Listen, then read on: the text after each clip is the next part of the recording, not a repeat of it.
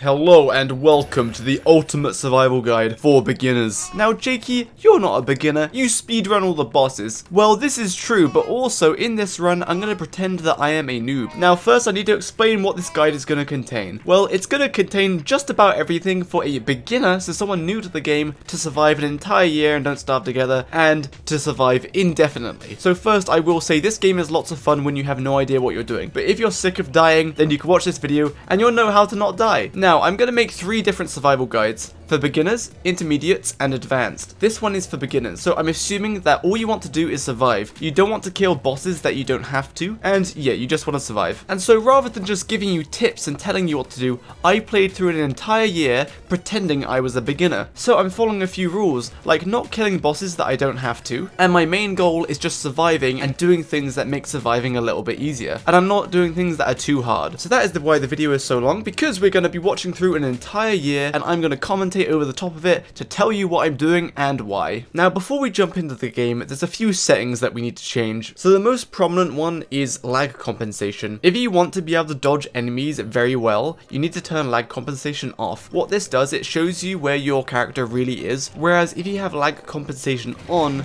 your computer just kind of guesses where your character is, so you might take a hit from an enemy when it looks like you shouldn't have taken a hit from an enemy. Also, just get familiar with the controls, so WASD to move, E and Q to rotate your camera, F to attack, and spacebar to interact with items, such as picking things up. Also, you might want to change the backpack layout to integrated. This puts your backpack below your inventory rather than to the side of your screen. And lastly, we're definitely going to want to disable distortion and screen shake. Now, distortion makes your screen all distorted when you're insane, which is really annoying to look at, and screen shake shakes your screen whenever there's like a boss or an earthquake, and it's just completely unbearable. It shakes your screen so much. Now, let's talk about mods very briefly. I'm not a fan of mods that make the game easier, so if you install some mods, just be careful, make sure you're not relying on them or anything. But saying this, I do have some mods that I would recommend. In the description, there is a link to a collection of mods that I use sometimes, but the main one that I think everyone should use is geometric placement and snapping tills. It makes placing structures nice and easy, and it makes farming a little bit easier. So it all starts with the world. So I'm going to be using default settings, because that's what everyone will probably use. And as for mods, I'm only going to be using a few client mods, all of which just mute annoying sounds or get rid of some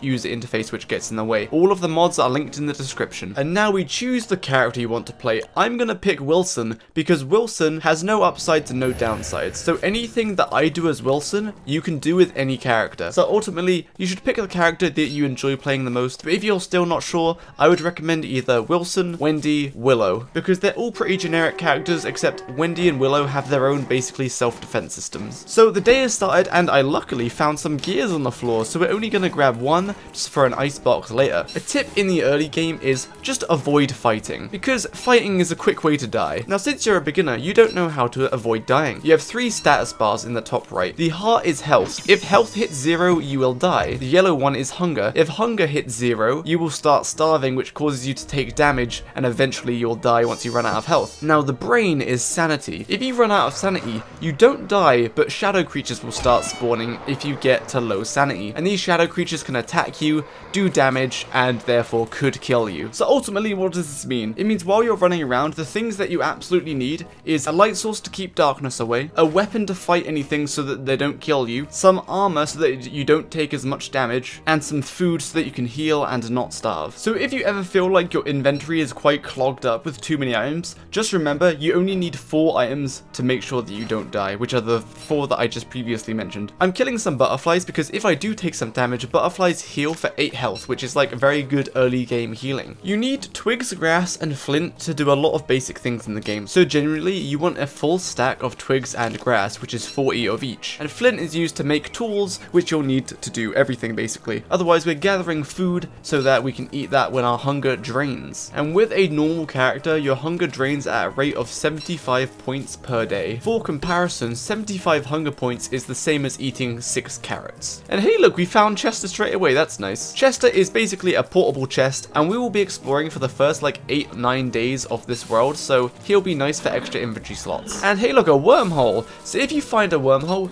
jump through it. They'll basically teleport you to another part of the map. If you find one really good wormhole, like a wormhole that takes you to the other side of the map, you can just base near that wormhole and then you have access to the other side of the map. But we're going to discuss base location later when I actually place down my base. Now this particular wormhole took me to a desert. I can tell that it is the dragonfly desert because the cactus are more round. And in this dragonfly desert, there are tumbleweeds that spawn, which is really good for giving grass and twigs, and they also have a rare chance of giving you other things like gears, gems. So if you come across the dragonfly desert, just go around the edge of it because that's where tumbleweeds will get stuck. Search the tumbleweeds, you'll get lots of grass and twigs and probably get at least 1 gear. Also, while you're exploring in the early days, if you see seeds on the floor, make sure to pick them up. Farming in this game with seeds is really good. It's one of the best ways to get food, so make sure you pick up seeds. The way seeds spawn is when birds fly away, they have a chance to drop some seeds. Now here, I spotted a boss. We're not going to be killing this boss in this run, don't worry. We are beginners, so we're not going to kill bosses. Here is our first instance of combat. So as you can see, I did 2 hits and then I dodged. So I was pretty confident I wasn't going to get hit. With most enemies, you can get in 1 or 2 hits, then dodge, but it changes for each enemy, so you should just experiment. But in general,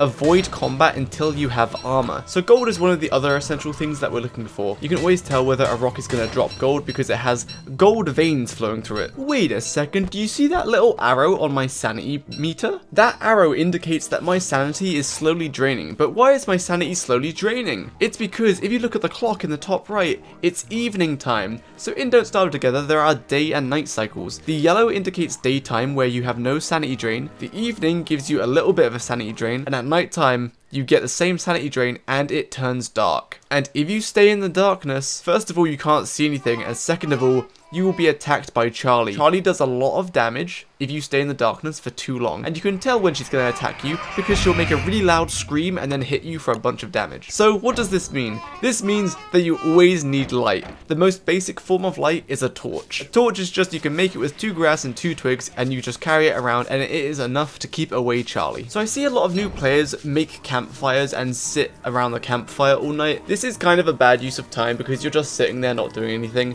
So it's way cheaper to make a torch because you don't need logs and you can just continue exploring at night. So yeah, make a torch and continue exploring at night. And in this run, I actually only use a campfire once and I don't even use it for light. Another tip is don't be afraid to light trees on fire. Trees respawn naturally, and so you burning down a couple of trees isn't a big deal. And trees burn for a long time, so as you can see here, it's providing a massive radius of light for free because I'm not using up my torch. But be careful, fires in this game do spread, so if you're going to set fire to a tree, set fire to a tree that isn't close to any berry bushes or anything else that you don't want to burn. And hey, good job, you survived your first night. So we have twigs, grass, flint, gold, and the next things we wanted to find are pigs. And here we found a nice pig village. Pigs can generally be found in any kind of forest, or the deciduous forest, which has an orange turf that we'll see later. You can tell what kind of biome you're in by looking at the turf under you. So a light green turf is usually a grassy biome, which is very friendly. There's usually lots of food and not a lot of enemies. The forest turf will have spiders and pigs, and we'll talk about more biomes when we encounter them. So I chopped down a couple trees to make a science machine,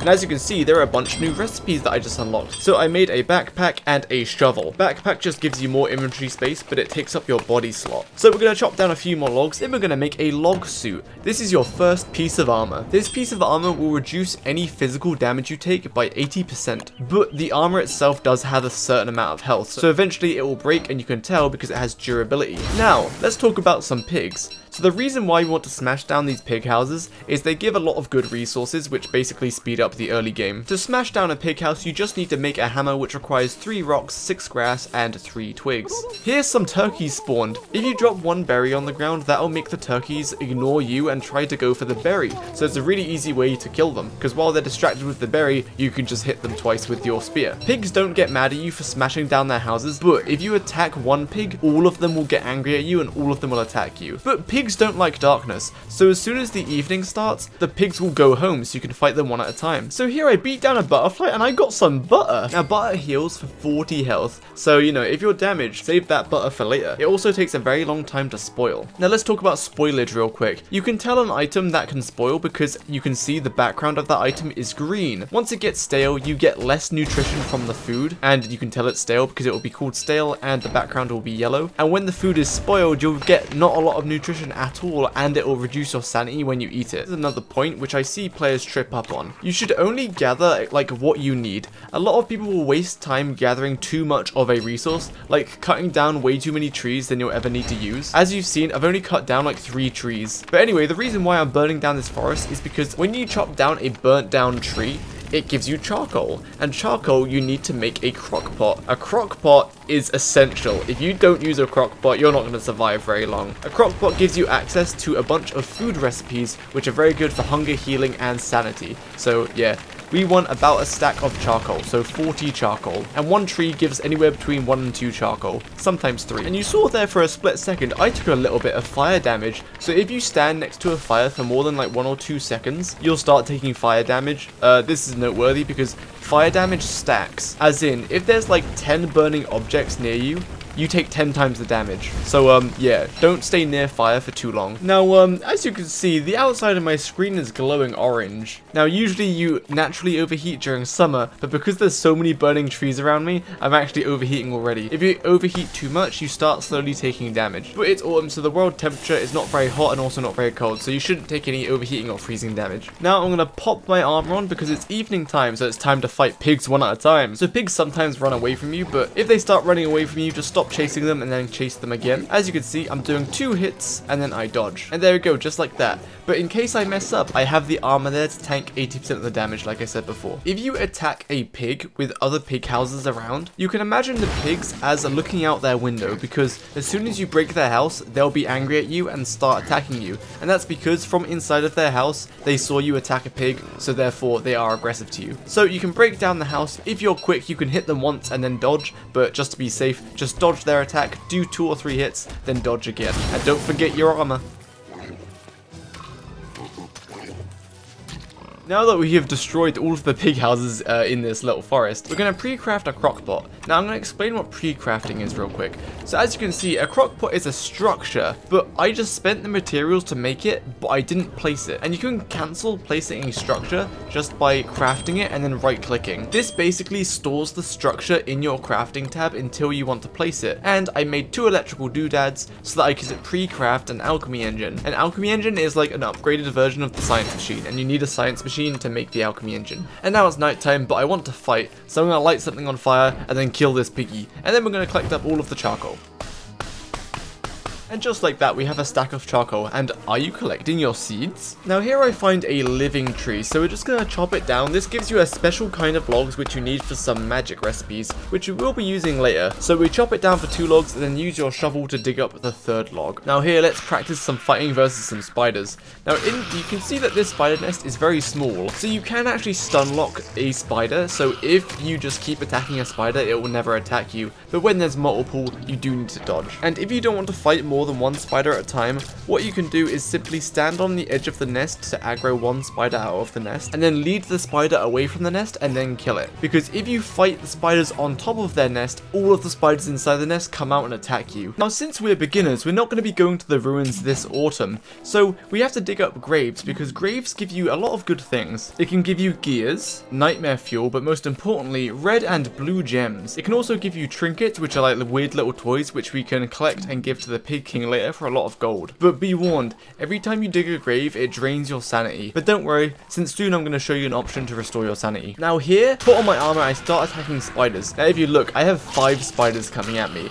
But you can see when they launch their attacks, their hits register right at the end of their animation. So right as they're finishing their animation, I step back just a little bit, just to get out of range, and I didn't take any hits. Now there is a reason we're killing spiders. So 1, they drop monster meat, which is very easy meat, which you can use in the crock pot. And spiders can drop silk, and when you destroy their nests, they also drop silk. Also later on in the game, if you have a forest full of level 3 spider nests, it becomes like very dangerous. So we're clearing them out now when it's easier. Now if you've watched my speedruns, you know what we're looking at just first there. Those are guard pigs, which are basically normal pigs, but twice as hard, because they attack faster, and they are guarding a chest, which has the terrarium in it. The terrarium spawns a boss, but like we said, this is a beginner's guide, so I'm not going to be fighting bosses unless I need to fight them, so we're going to ignore it. Now, how many pig houses should you destroy? I like to have 2 stacks of boards and 2 stacks of cutstone, which is 10 in each stack, so 20 boards, 20 cutstone, which totals 10 pig houses. But you also use some of those materials to make an alchemy engine, so in total, you're going to be hammering around 12 or 13 pig houses. And did you see that? I got hit by a piggy! Good thing I was wearing armor, so I only took 6 damage. So I ate a butterfly to restore that health, and we're good to go. Now here, I'm just doing some nighttime foraging. Oh good, I got surprise attacked by a frog. And to take revenge on the frog, I ate his legs raw. Now as you can see, I took 10 damage from that frog, and I took all of the damage, so my armor didn't absorb any of it since I wasn't wearing it. Also, this is a good time to mention, if you eat raw meat, you lose 10 sanity because it's raw, but otherwise it's the same as cooked meat. So you get the same health and hunger, but you just lose 10 sanity. But there's no reason to cook the meat now since we can eat all of the berries and carrots we've been collecting, which have no penalty for eating them raw. Now, generally, following the cobblestone path is a pretty good direction to go, because the cobblestone path will usually lead you to Chester, the Pig King, or a pig village, or all 3 of them. In my case, I found all 3 of them on the cobblestone road. Now here, I see a bunch of little bunnies, so I placed it on my science machine because we need to catch 4 bunnies. So to catch the bunnies, what you can do is just place down a trap, place the trap a bit far away from the rabbit's hole, then stand on the opposite side of the hole to where your trap is, and then use your shovel to dig up the hole. This will force the bunny to come out and he'll run straight into the trap. Now bunnies can run through traps if you're too close. Bunnies do try to run away from you, so you can use that behavior to push them into your traps. Now, the reason we needed 4 bunnies is to make a prestidigitator.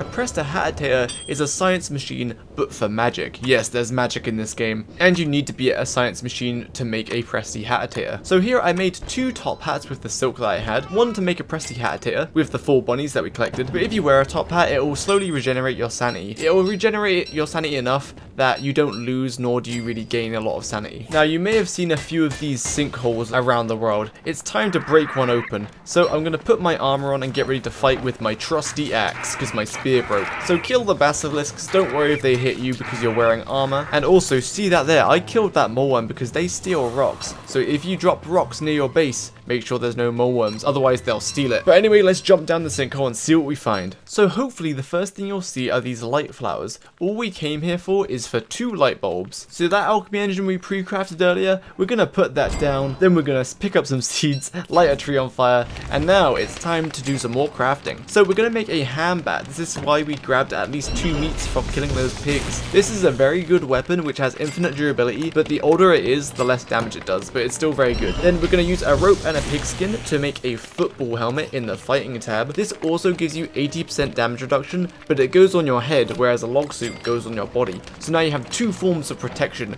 in case you don't want to unequip your backpack. And I also make 2 ropes so that I can craft a lantern. So this will be our light source for the majority of the playthrough. Then we're gonna smash down the alchemy engine because we don't want to leave it here, and we're gonna make another electrical doodad and then pre-craft the alchemy engine one more time. Again, this is just to get rid of the ingredients to free up some inventory space. Now it has just started raining. This is normal in your first autumn. It will rain a little bit for not very long, so don't worry about crafting any kind of rain protection like an umbrella, because the rain should stop pretty fast. We'll talk more about rain protection in spring. Also, here is a touchstone. These have pig heads near them. If you hammer the pig heads, you get 2 pig skin and 2 twigs. And also, if you die, you turn into a ghost, and then you can haunt this touchstone, and it will revive you, but then it breaks, so you can only use it once. Usually you have like 2 touchstones per world, so make sure you remember where they are. Now, if you're strapped for gold, this is the mosaic biome. You can tell it's the mosaic biome because it has a mismatch of a bunch of different turfs. There will be no turf, which is that kind of pale looking ground. There will be grass turf, there will be forest turf, there will even be swamp turf. And in this biome, there's a meteor field, and there's always gold rocks in that meteor field. And then, hey look, at the end of the cobblestone path, we found Pig King. You can give Pig King all of your toys that you collected, all of those trinkets from digging up the graves, like spoons and plugs, and he'll give you some gold. The heck is this? So these are firehounds. This is a rare set piece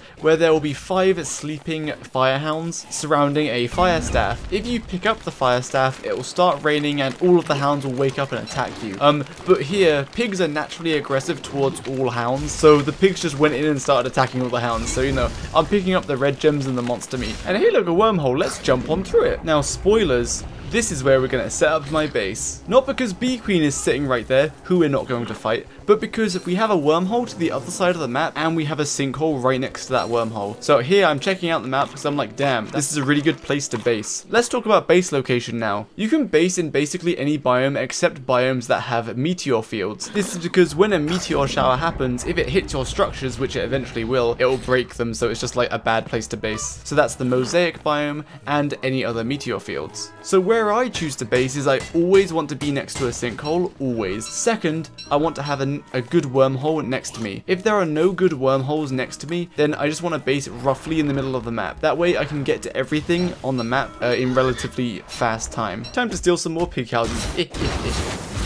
And here we found Glommer's statue and the pan flute. A pan flute is an item that when you blow on it, it will put all the mobs around you to sleep. And one pan flute always spawns next to Glommer's statue. So right now I put down another alchemy engine so I could pre-craft an ice box to get rid of the gears that I had in Chester. So now I have an extra inventory space to do whatever I want with. One neat thing with a lantern is you can drop it on the floor and then it stays on while it's on the floor. So that frees up your hand slot, so now I can use a hammer to beat down the house and then fight the pig while staying inside of the light radius of the lantern. And here we just found the other desert in the world. This is the Oasis Desert. You can tell because there's a big oasis right there. During summer, that little pond fills up with water. And so I'm looking at the map because the wormhole I just jumped through was close to the last wormhole, which led here. So this world is actually really good. Now next to my base there is a forest, and there was some spiders and pigs having a bit of a war. So I took advantage of the carnage and got some more resources. Another good tip in this game is the mobs usually like to kill each other. So you can usually just stand back and watch them kill each other, and then you just take all the good stuff once they're done fighting. And here, you can actually feed pigs some meat and they'll become your friends for a short amount of time, not forever. And so these pigs will attack whatever you attack, and if you get hit by something, they will defend you from whatever you get hit by. So I'm just going to use them to help me kill some spiders while I'm chopping down this living tree. So I'm basically ready to base. I just need some reeds, and reeds can only be found in the swamp, which we have just found. The swamp is probably the most dangerous biome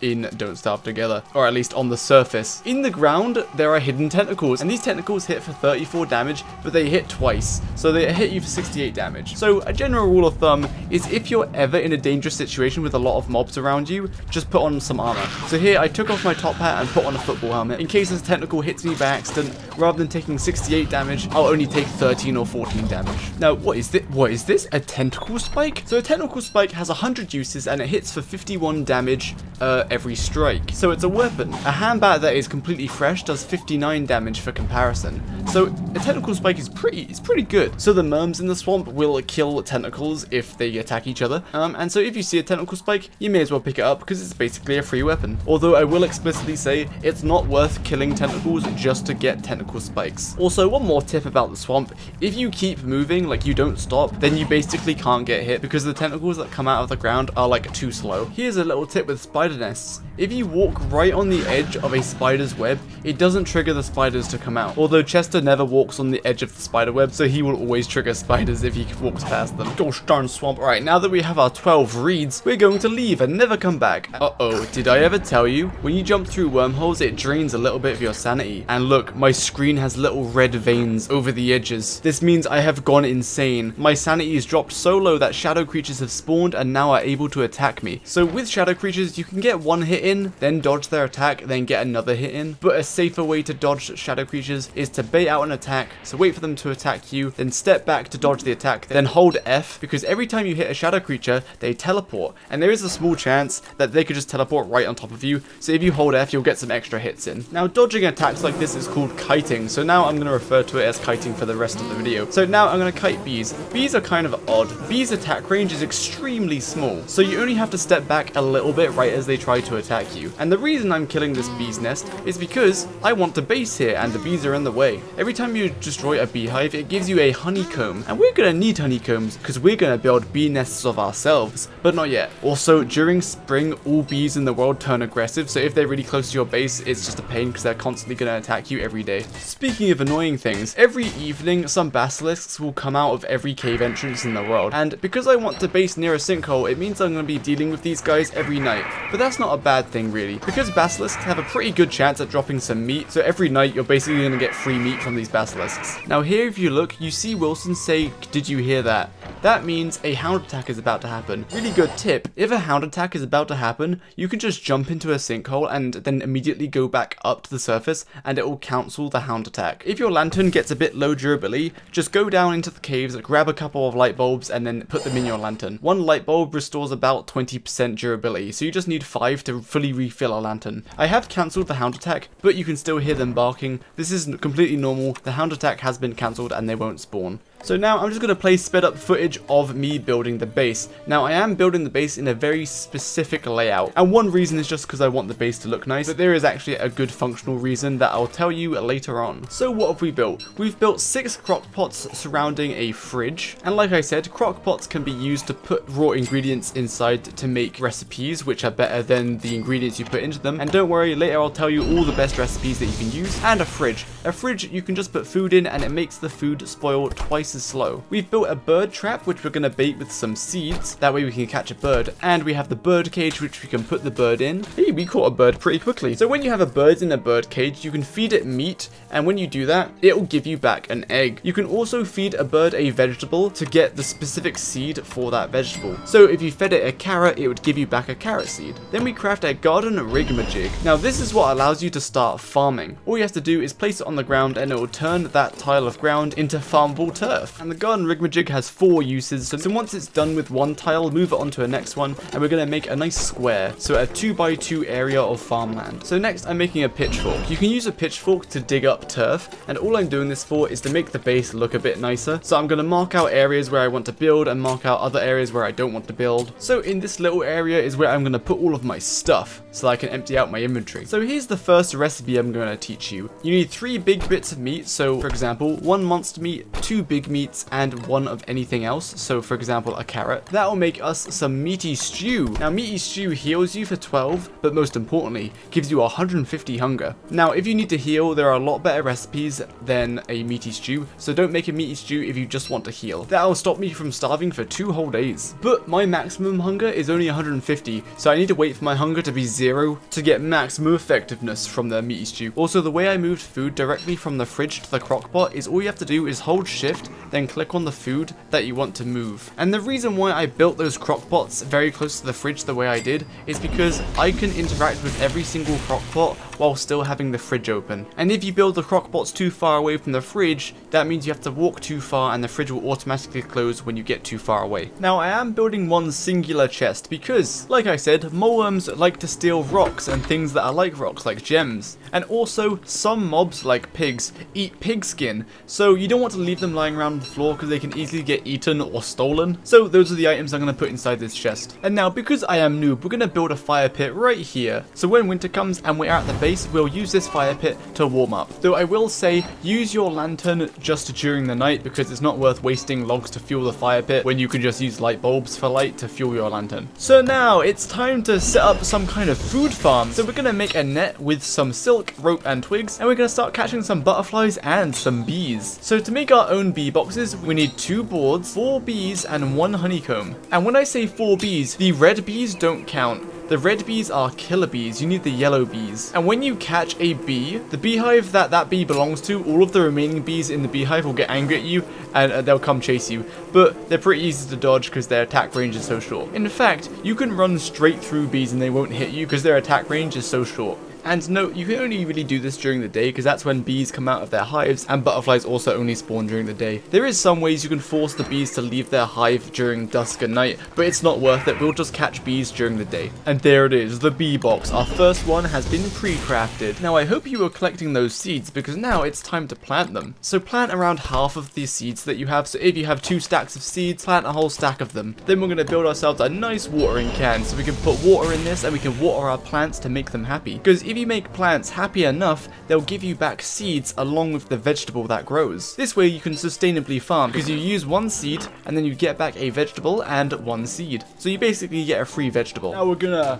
take out this killer beehive because killer beehives only have killer bees in them, but they also give you some honeycomb, so we're going to use that to make some more bee boxes. Now whatever you do, don't use the hammer on this gigantic beehive right here. If you do that, you will spawn the bee queen, who is a raid boss with way too much HP, and you need to have and like, she's pretty damn hard, so we're not going to be killing her in this run. Look at this. Oh, pretty much zero hunger. Fully refilled my hunger. That's what you save the meaty stew for. So now we're going to water the plants, and I also crafted a one-man band, which requires pigskin, nightmare fuel, and some gold. You can make that at your prestidigitator, and what that does for farming, it just tends to all of the plants in a small radius around you. It means that you don't have to talk to all of the plants individually, though it takes quite a bit of time. And doing this makes the plant happy, therefore we're going to get some seeds back. If you want to know more about farming, I don't have a guide, but James Bucket has a very quick and comprehensive guide that covers everything about farming, which I will link in the description. Now when your old ham bat gets a little bit too rotten, just make a fresh new one. We have plenty of meat and pigskin to keep making ham bats until later when we upgrade our weapons. So now let's place the bee boxes. Now I won't lie, I made a bit too many bee boxes. 2 or 3 bee boxes per player in your world is like enough, but I ended up making 6, and as you'll see by the end of the run, I had like way too much honey. It's also very important to plant butterflies around your bee boxes, because how fast your bees create honey depends on how many flowers are around them. So for every bee box, plant like 5 or 6 flowers, and that should be enough. And you can plant flowers by catching butterflies and then planting them. Now here I spot a moleworm. I don't want moleworm stealing my rocks, so I kill the moleworm, then I dig up its burrow.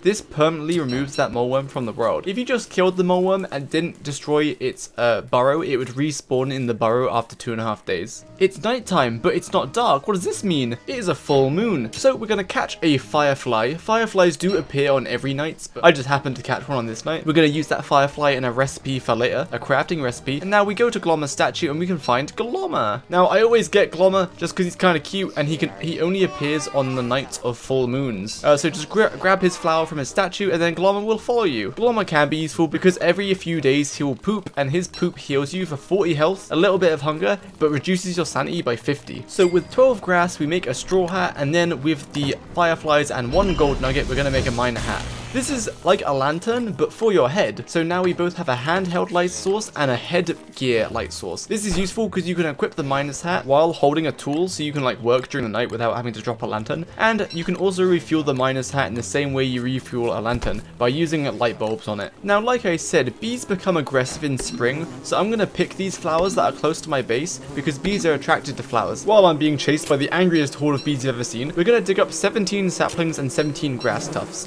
Why such a specific amount?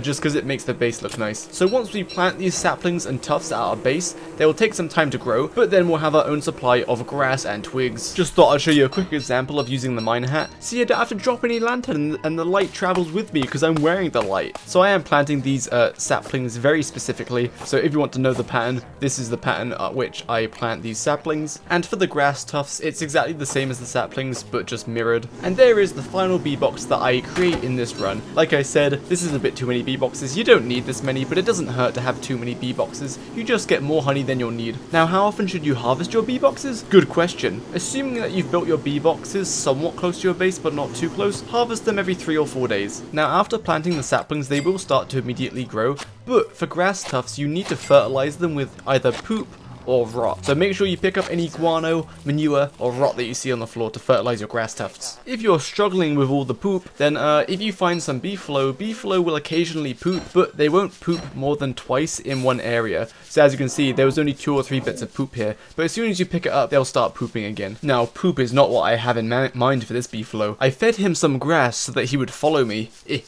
Follow me to his death. So as you can see, I'm gearing up, and once he is far enough away from his fellow beefalo herd, I'm going to attack. So to fight beefalo, you want to do 6 hits and then dodge. You can do 7 hits if you time it very well, but 6 hits is safer. So the reason I fed him grass before attacking him is to pull him away from his herd, because much like other mobs, if you attack one beefalo and there are some other beefalo nearby, all the beefalo will chase you. And you don't really want to fight more than 1 or 2 at a time. Now I like to live life on the edgier side, so you know, I fed 2 beefalo, so I'm about to fight 2 at once. So as you can see, they're both attacking at the same time right now, which means I can get 6 hits, then dodge. But then immediately, the other beefalo starts attacking a little bit late. So you just have to predict when the beefalos are going to attack. But to be extra safe, you can just fight 1 at a time. And that is what we wanted to see, a beefalo horn. So beefalo dropped 4 meat, 3 beefalo wool, and they have a chance to drop a beefalo horn. This horn is pretty good because it can make a beefalo hat, which has the highest insulation of any hat in the game. We'll talk more about insulation in winter. So using some gold and some flint, I make a beefalo bell. This is a relatively new update, and what you can do is you can use it on a beefalo, and that beefalo will then follow that beefalo bell. So this is pretty good for like relocating a herd of beefalo, since you can just steal a beefalo from an existing herd and put it somewhat close to your base. It will reproduce more beefalo, and then you can use those beefalo to farm them for meat, or you could use them for hound defense. So we're just going to place the beefalo bell near the cave entrance so that if bats attack the beefalo will kill the bats. And kaboom, with some beefalo fur and a beefalo horn, we've made a beefalo hat. We'll save this for later. So my plants finished growing, so I'm going to re-till my farming ground and plant a bunch more seeds before winter just to make sure we have enough food. Here's a tip that might not be super obvious. You know all those carrots we were gathering while we were exploring? Yeah, they're about to spoil and I haven't used them yet. And when they spoil, they're just going to turn to rot and they'll be useless. So what we're going to do is feed all of the carrots to the bird, and then 1 carrot gets us 1 carrot seed. Then we can replant these carrot seeds later on to get back a fresh carrot. And carrot seeds take a lot longer to spoil than actual carrots. Now let's talk about how I've placed these beehives. I didn't place them very well because, as you can see, whenever you take honey from the bee boxes, bees will come out of the bee box and start attacking you. So there are lots of methods to get around this annoyance, but the simplest one is simply to plant your bee boxes like 3 to 4 tiles apart. That way you can run between all of the bee boxes, and because bees move quite slowly, they won't be able to catch up to you in time by the time you loot the next bee box. Now I found this set piece earlier, and I want to steal all of the turf, but there are 4 clockwork knights and 1 clockwork rook. Luckily for me, the clockwork rook, if you run the clockwork rook into his fellow clockwork knights, then he'll damage them for 200 damage each time. So he only needs to ram into them 4 times and then they'll die. So rather than risking getting hit and killing the clockwork knights ourselves, we're just going to use the clockwork rook to kill them all. But you know, just in case I mess up and get hit by the clockwork rook, I am wearing armor. So once I got that done, I finished off the rook myself. Now there's not really an easy way to kite the clockwork rook because he kind of moves very fast, so I'm just going to tank him. And I have some nice cooked tomatoes to heal all the damage. And then we're going to steal all the turf. All the turf is mine for my base now. So it's nighttime and you want some eggs, but your bird is sleeping. If you take the bird out of the cage and then straight back in, you can quickly feed it about 5 bits of meat before it falls asleep. While the bird is sleeping, you can't feed it eggs, so this is a way around it if you don't want to wait for morning. Now since I killed so many clockworks, I have loads of gears, so I'm going to make a couple more fridges just so I have room for extra food if I need to. I'm also going to build an extra fridge near the bird cage to store seeds in, so the seeds will take twice as long to spoil. And look at the difference, our base looks amazing now with all this brand new stolen turf. So not only are we surviving, but we're also making a very nice looking base, which I actually kind of like doing. There's no point surviving if your base is going to be ugly. Now we're going to teach you a holy recipe: 1 vegetable, 1 egg, any meat, and then any filler. So I'm going to use honey here for the filler. And this will make the holy grail of food. It will make pierogies. Now pierogies heal you for 40 health and 37.5 hunger. So basically, if you need to heal, pierogies have got ya. Whenever your saplings and grass tufts are grown, make sure you pick them so that they start regrowing again. So in preparation for winter, we're going to make a thermal stone. This requires 10 rocks, 1 pickaxe, and 3 flint. For now, we're just going to leave it by the fire pit, and I'll explain what it does when winter actually starts on day 21. For the last little bit of autumn, I decided we're going to make a very small pig farm. So we're going to go find some more pig houses to hammer down, because there are quite a few advantages to a pig farm. The first one, during full moons, pigs turn into werepigs if they are outside, and werepigs always drop 1 pig skin and 2 meat, so that's quite a lot of stuff. And also, if we get a hound attack and for whatever reason we don't want to cancel it by going into the caves, we can use the pigs to help kill the hounds, because pigs naturally are aggressive towards hounds. This is a good example of me being quite careless. You can see both of my armor pieces break. Now luckily I just about escaped, but if I had more spiders on me, they could stun lock me, which means every time your character gets hit, there's a little stagger animation they go through, and if you're getting hit by too many things, you'll constantly be stuck in that stagger animation. So make sure you're always carrying 2 armor pieces, so if one breaks, you have a backup one. So let's start that pig farm. I've made a little walled off area which I'm going to put some pig skin in. If the pigs are attracted to some food, they will stay outside their houses even when it turns dark. So the idea is I build a bunch of pig houses around this little enclosure, and then I put something edible inside the enclosure like pigskin, and they'll constantly walk up against the walls, and then when there's a full moon or when there's a hound attack, I can use the pigs or kill the werepigs. It is the night of day 20. That means winter is tomorrow. So we're going to pick up a glommer's goop and put that in the fire. Glommer's goop counts as a really strong fuel, so it'll put a fire into a really strong state. And while your fire is roaring like this, when the flame's really big, that's the hottest it can get, and therefore it will get your thermal stone nice and hot. Although I will teach you a better method to get your thermal stone hot during winter, but this is fine for the first couple days. I hope you enjoyed autumn because now we're in winter. So the difference between autumn and winter is winter, the temperature of the world goes down, and naturally your character's temperature will try to match the world temperature. So if your character's temperature is above the world temperature, your temperature will go down 1 degree every second, except if you have insulation. If you have insulation like a beefalo hat, the rate at which your temperature goes down will decrease. That's how a beefalo hat helps. And the reason we have a thermal stone is a thermal stone acts as another source of heat. So you can store, say, 60 degrees of temperature inside a thermal stone, and the thermal stone loses heat a lot slower than your character does. So the thermal stone will keep you hot for like an entire day until you need to reheat it again. And there's a very important mob that spawns in winter, and only spawns in winter. So I've made 4 pierogies because we need to get ready to fight. So you see this moonstone right here. The forest that has this moonstone will always have one Mactusk camp in it. And you can see on the edge of the map, you can just about tell where the Mactusk camp is, because the Mactusk camp always spawns within the bright green part of the biome. And now we have a quick hound wave. This is the first hound wave we've actually seen, because I accidentally cancelled my first one. Hound waves are just a bunch of hounds will spawn in and attack you. And the older your world is, the more hounds that spawn. So that time I only got 3. Now here's what we need to fight. Put on your armor, because you will take some hits, because the guy we need to kill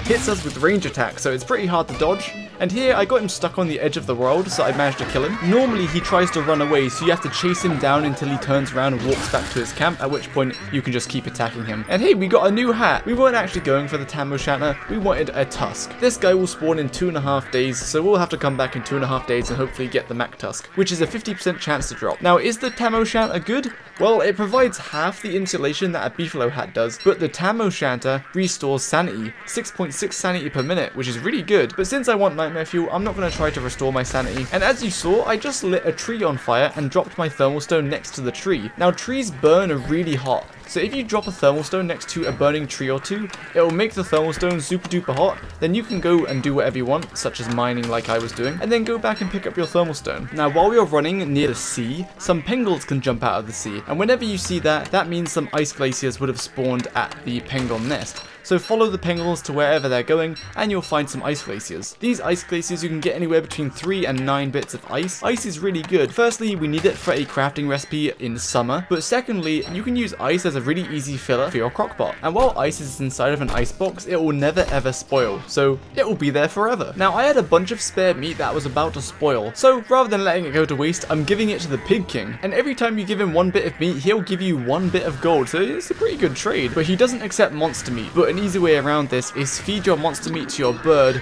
then you can get eggs, and then you can give the eggs to the pig king. Now I know that some people may mention this, so that's why I'm doing it now, to give people an example. But if you ever see these suspicious dirt piles in the wild, so after investigating it, it will reveal a paw print which points in a certain direction. If you follow where that paw print points to, and after a lot of searching, your character will eventually say, oh, there's something here, or something like that, and bam, you might get a koalefant. If you do get a koalefant, good job, because they drop 8 meat and 1 koalefant trunk, which is even better than an entire honey ham when it's cooked. Now koalefants run away from you, so it's kind of hard to attack them. The easiest way is wait for nighttime, let them go to sleep, and then attack them during their sleep. Or it's a little bit harder and finicky, but you can get them stuck on the edge of the map like I did there, and then you can attack them. And they're exactly the same as like fighting a beefalo. Do 6 hits or 7 if you're quick, then dodge, and then repeat until it dies. Ignore me being insane, we found some deer. So if you slap one of these deers once, it'll run into a tree and you can get its antler. Now you can use this antler to fight a boss, which I will do later,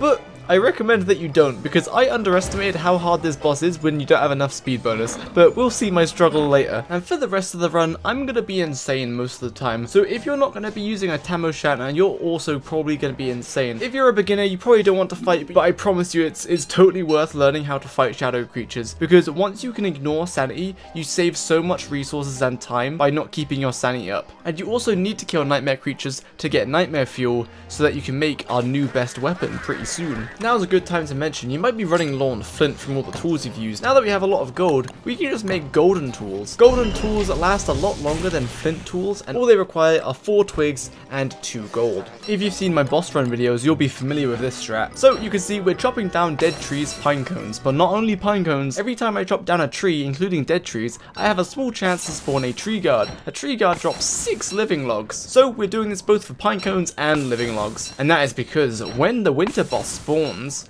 we're going to use him to chop down trees for us. And those trees we're going to plant ourselves with all the pine cones we're getting. Oh, looky there, my first tree guard. So this is a small tree guard. So because he's small, his attack range health is lower. So with this guy, you can do 5 hits and then dodge. Whereas with the bigger tree guards, you can only do 4 hits because their range is a bit too big. So we're back with a second attempt at the Mac Tusk. It's been more than 2.5 days, so he's respawned. And if you're quick, you can see he does a little aggro animation, so you can get quite a few hits on him while he's doing that animation. Now this kill was kind of weird because I didn't know where his hounds were. Usually you have Mac Tusk, which fires blow darts at you. You have Wee Mac Tusk that doesn't actually attack. Wee Mac Tusk does command the 2 ice hounds, but I don't know where the 2 ice hounds went. Anyway, as you can see, I just chased Mac Tusk until he stopped running away, and that's a pretty good way of killing him. And we got another Tamoshanna and a Walrus Tusk, and that's what we wanted. Goodness gracious, I've been jump scared by a really big tree guard, so we're going to put on the armor, and we're going to do 4 hits and then dodge. So I did 5 hits there, and I paid the price, and I got hit. So yeah,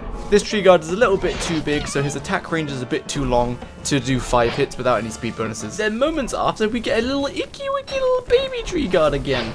So let's take him out.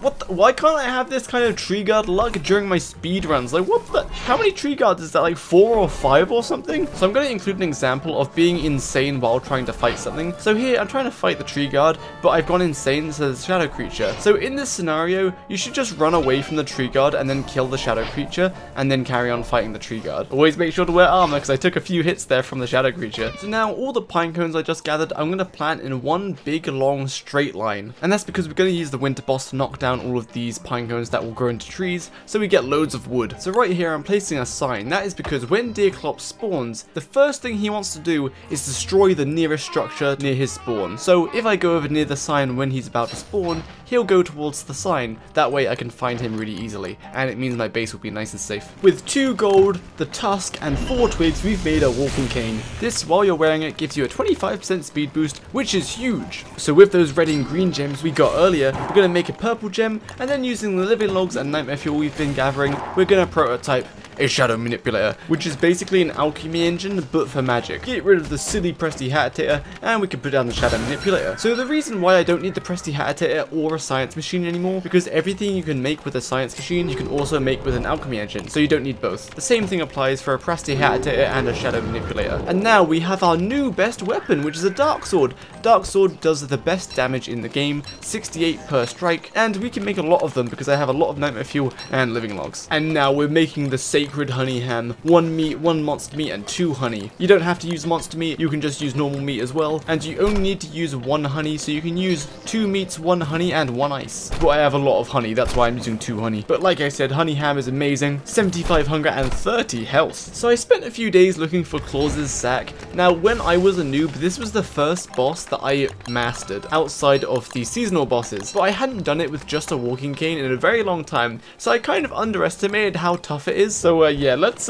watch me struggle. So Klaus is accompanied by 2 gem deers. So normally his attack pattern is he'll do 2 swipes, you can do 4 or 5 hits, then he'll do 2 swipes again, you do 4 or 5 hits, and then he'll use a gem deer spell, either fire or ice. And now since I don't have a lot of speed bonuses, I take damage from overheating and from freezing. If you have enough speed bonus, you avoid the spells entirely. So I'm taking damage from those spells, and as you can see, I don't have a lot of food in my inventory. I had extra food in the fridge, but I just didn't bring it because I didn't think I would need it. Now let's speed up the fight until we reach the next phase.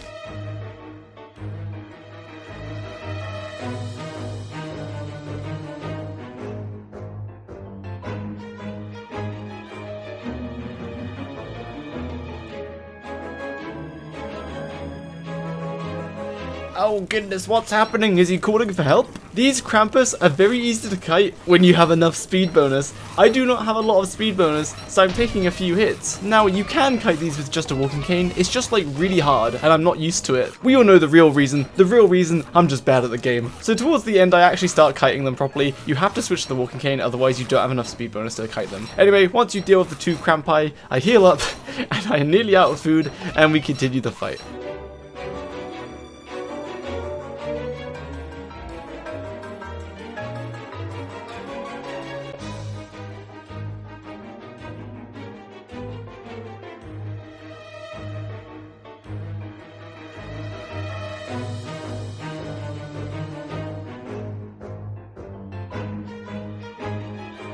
Oh, I have 2 honey hams left, but you know what? That fight wasn't too bad. Oh, he's back.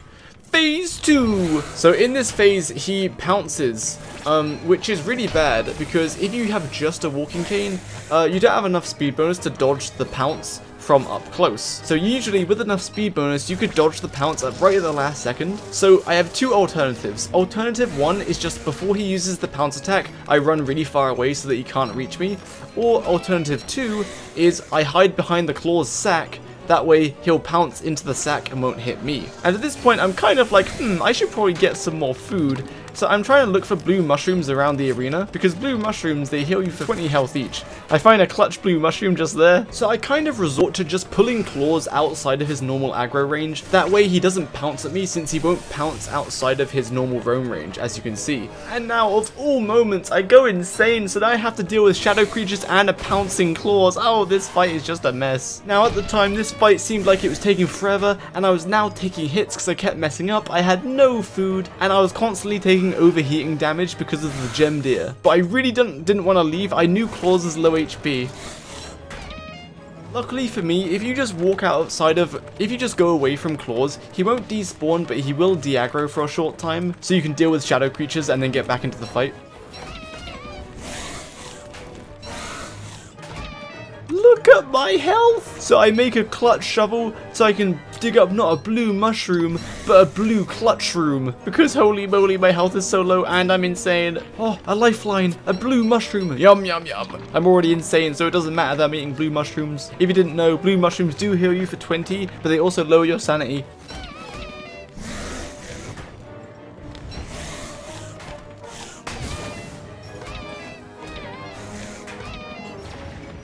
Oh my goodness, look at my 13 health. We did it.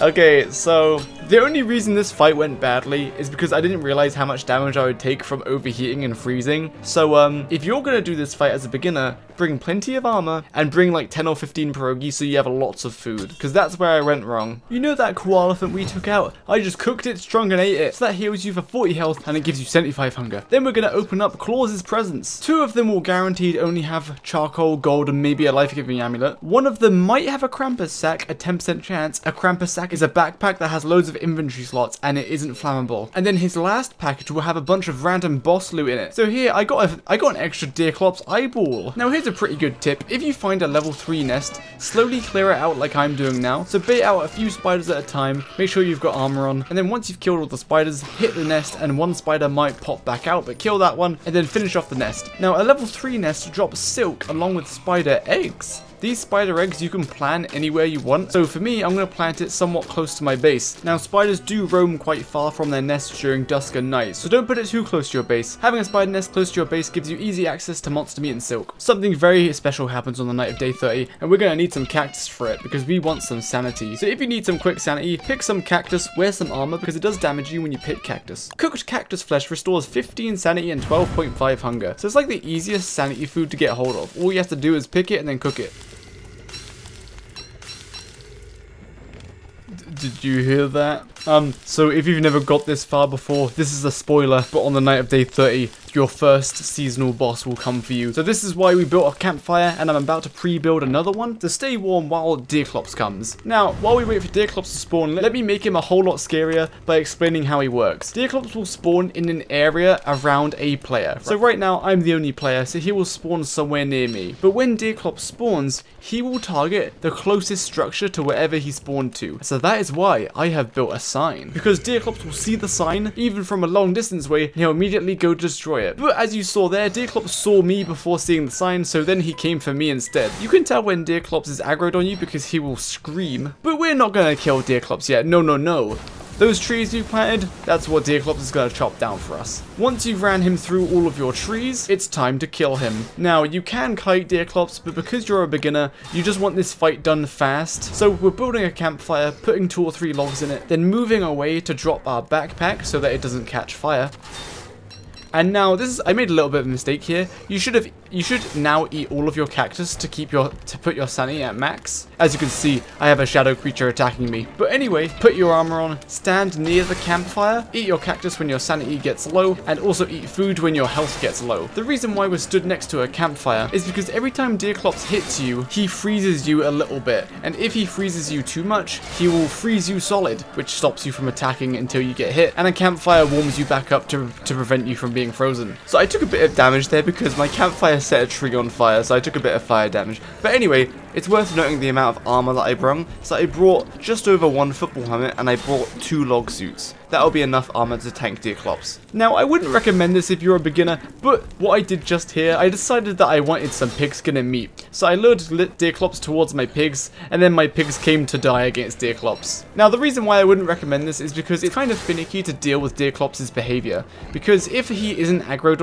on anything, then he will just try to destroy its structures. So I hit Deerclops because I wasn't sure whether he was attacking a building or not. Also, another fun fact about Deerclops, if he's aggroed on you, so if he's trying to hit you, he will not damage structures. But if he's not aggroed on you, that's when he can actually go and destroy structures. So here we go. This is how the fight is meant to look like. Stand near a campfire and fight Deerclops. And you just hold attack, and as long as you have enough armor, you'll be fine. It's also very crucial that you don't stand right on top of Deerclops. So you should start attacking him, then you should step back. That way your sanity won't drain as fast as if you stood right on top of him. But hey, good job, you just killed your first seasonal boss, time to cheer. So I am sorry to say, but Deerclops is legitimately probably the easiest boss in the game. That is because he attacked quite slowly and he has very low health. Anyway, all those trees that Deerclops knocked down, go pick up all of the logs and the pine cones. The reason why we did this is because cutting down your trees yourself takes so long. You have to hit the tree 15 times with your axe, then you have to dig up the stump with a spade. Or you can just have Deerclops walk over the top of them. Now it is your second full moon, day 31. You can tell when it's a full moon. It's every 20 days after day 11, so 11, 31, 51. So if the last number of your day count is 1, and then the numbers before that are odd, that means it's a full moon. And now I went to kill some goats, and a hound attack happened. So I set a spiky bush on fire to keep me warm, and then I killed the hounds. I am also insane at the same time, but these slow shadow creatures are very easy to ignore because they're so slow. I'm kind of getting overwhelmed by the amount of hounds. So one thing with hounds, after every time they try to attack you, they might sit there and bark. When this happens, that means they're re-aggroing. That means they have a chance to attack something around them, and that's including you. But ultimately what this means is you can de-aggro hounds just by running around. As you can see, the hounds attacked a vault goat, and the vault goats have a lot more HP than the hounds, so the hounds die quite quickly to them. The takeaway here is if you just run around with hounds and there are other mobs around, the hounds will eventually attack the other mobs, leaving you safe to do whatever you want. Anyway, I light another bush on fire because I'm getting a little bit cold. You can tell when your thermal stone is getting cold because it will stop being red and it'll start being yellow. And now it's time to kill some goats. So goats naturally will run away from you, so you either need a ranged weapon to aggro them, or you could just wait for them to go to sleep and then you can attack them while they're sleeping. Be sure not to drop your backpack too close to fires. Right there, my backpack started smoldering. So I killed some goats and I get a vault goat horn. This is what we wanted. Using this horn, we can make a weapon which is very good for spring, which is the next season coming up soon. Also, vault goats are just really good to kill anyway because they drop 2 meat every time you kill them. And if you do kill goats,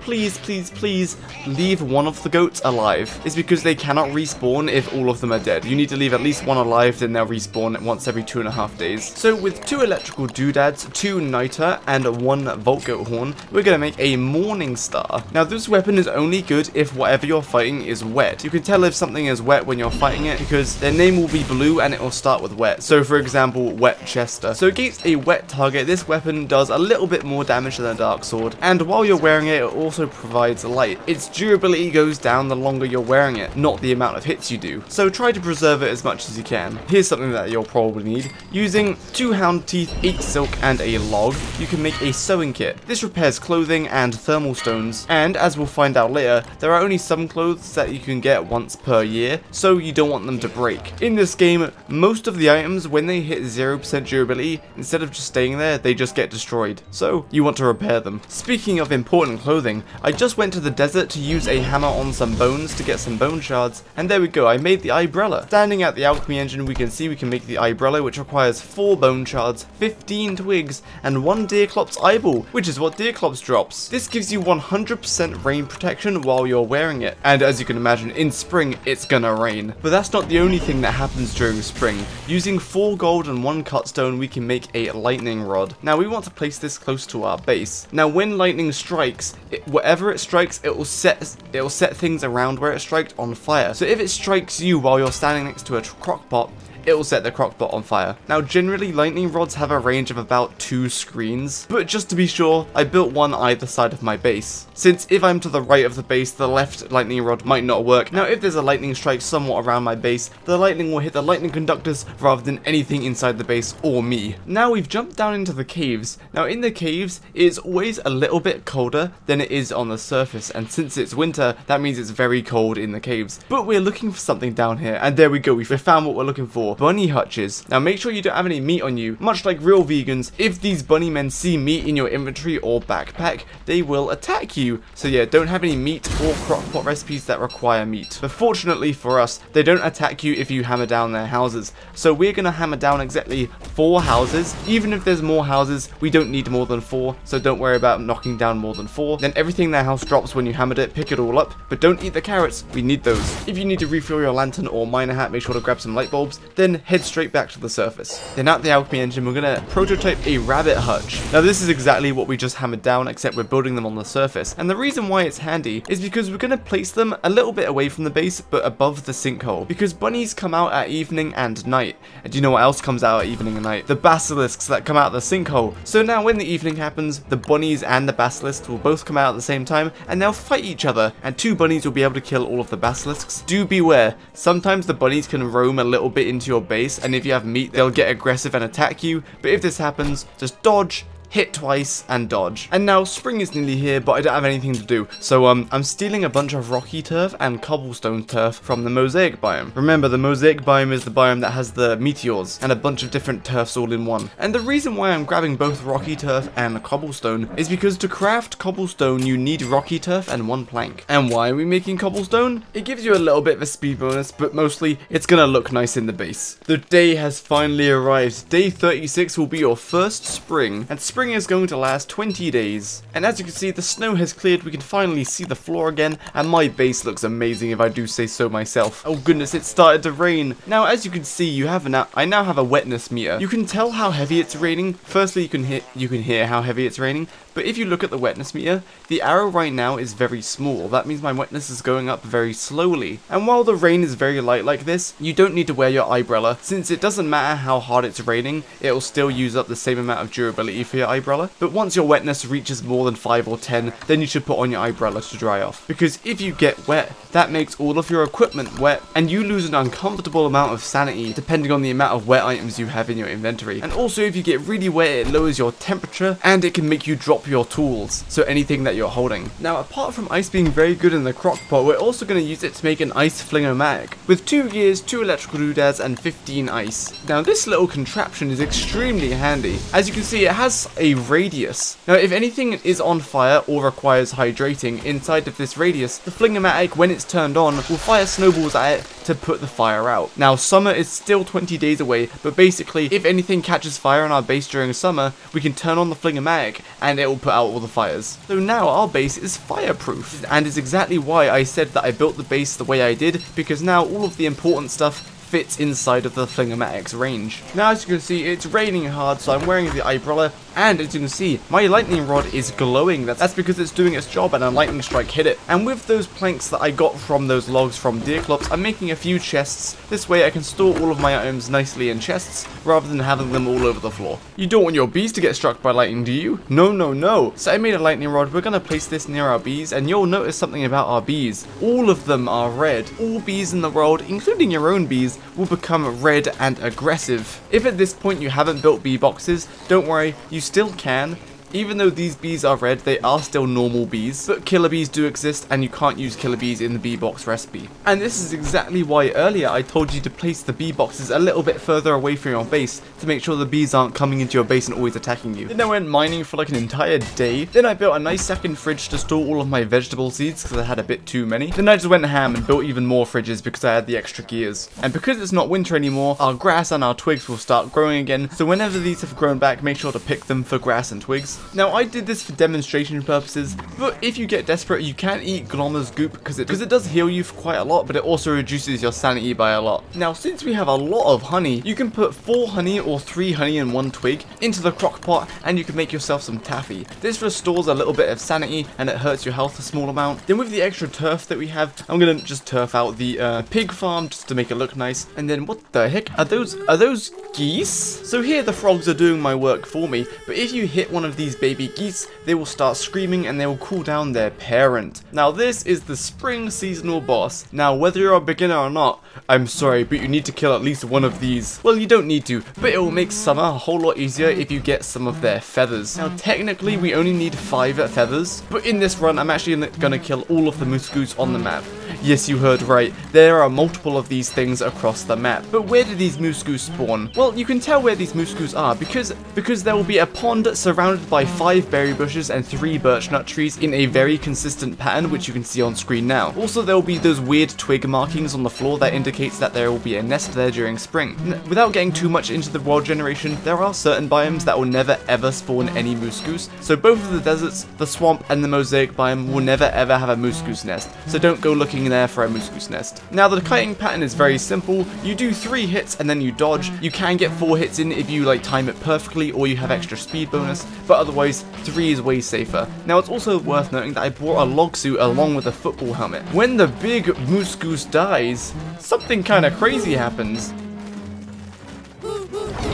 Babies have turned into Tasmanian devils. So after you kill the mother and the babies have no parents, they will turn red, they will grow a little bit in size, and they will chase you and then spin after you. And when they initiate their spin, they have a chance at attracting lightning and causing rain to start. This is very handy to know because if it isn't raining, there's a chance that things could stop being wet. So you kind of want to let the babies spin until they force it to rain. Therefore, you can keep using your Morning Star for maximum damage. This is dangerous if you don't have lightning protection because if a lightning strike hits you, it stuns you in place for 2 seconds. And if all of the babies hit you at once, that's a lot of damage. What we're going to do is wear the log suit so that we have armor on, but we're also going to wear the umbrella. This way, if we get hit by lightning, we won't be stunned in place, but we still have the armor protection via the log suit. Now, every time you kill a goose, make sure you pick up the feathers, because if lightning strikes on top of the feathers, it can set them on fire, and you don't want that because that means you can't use them because they'll get burnt to ash. Also, let's talk about how to dodge the babies. So when they approach you, when they get close enough, they will initiate their spin,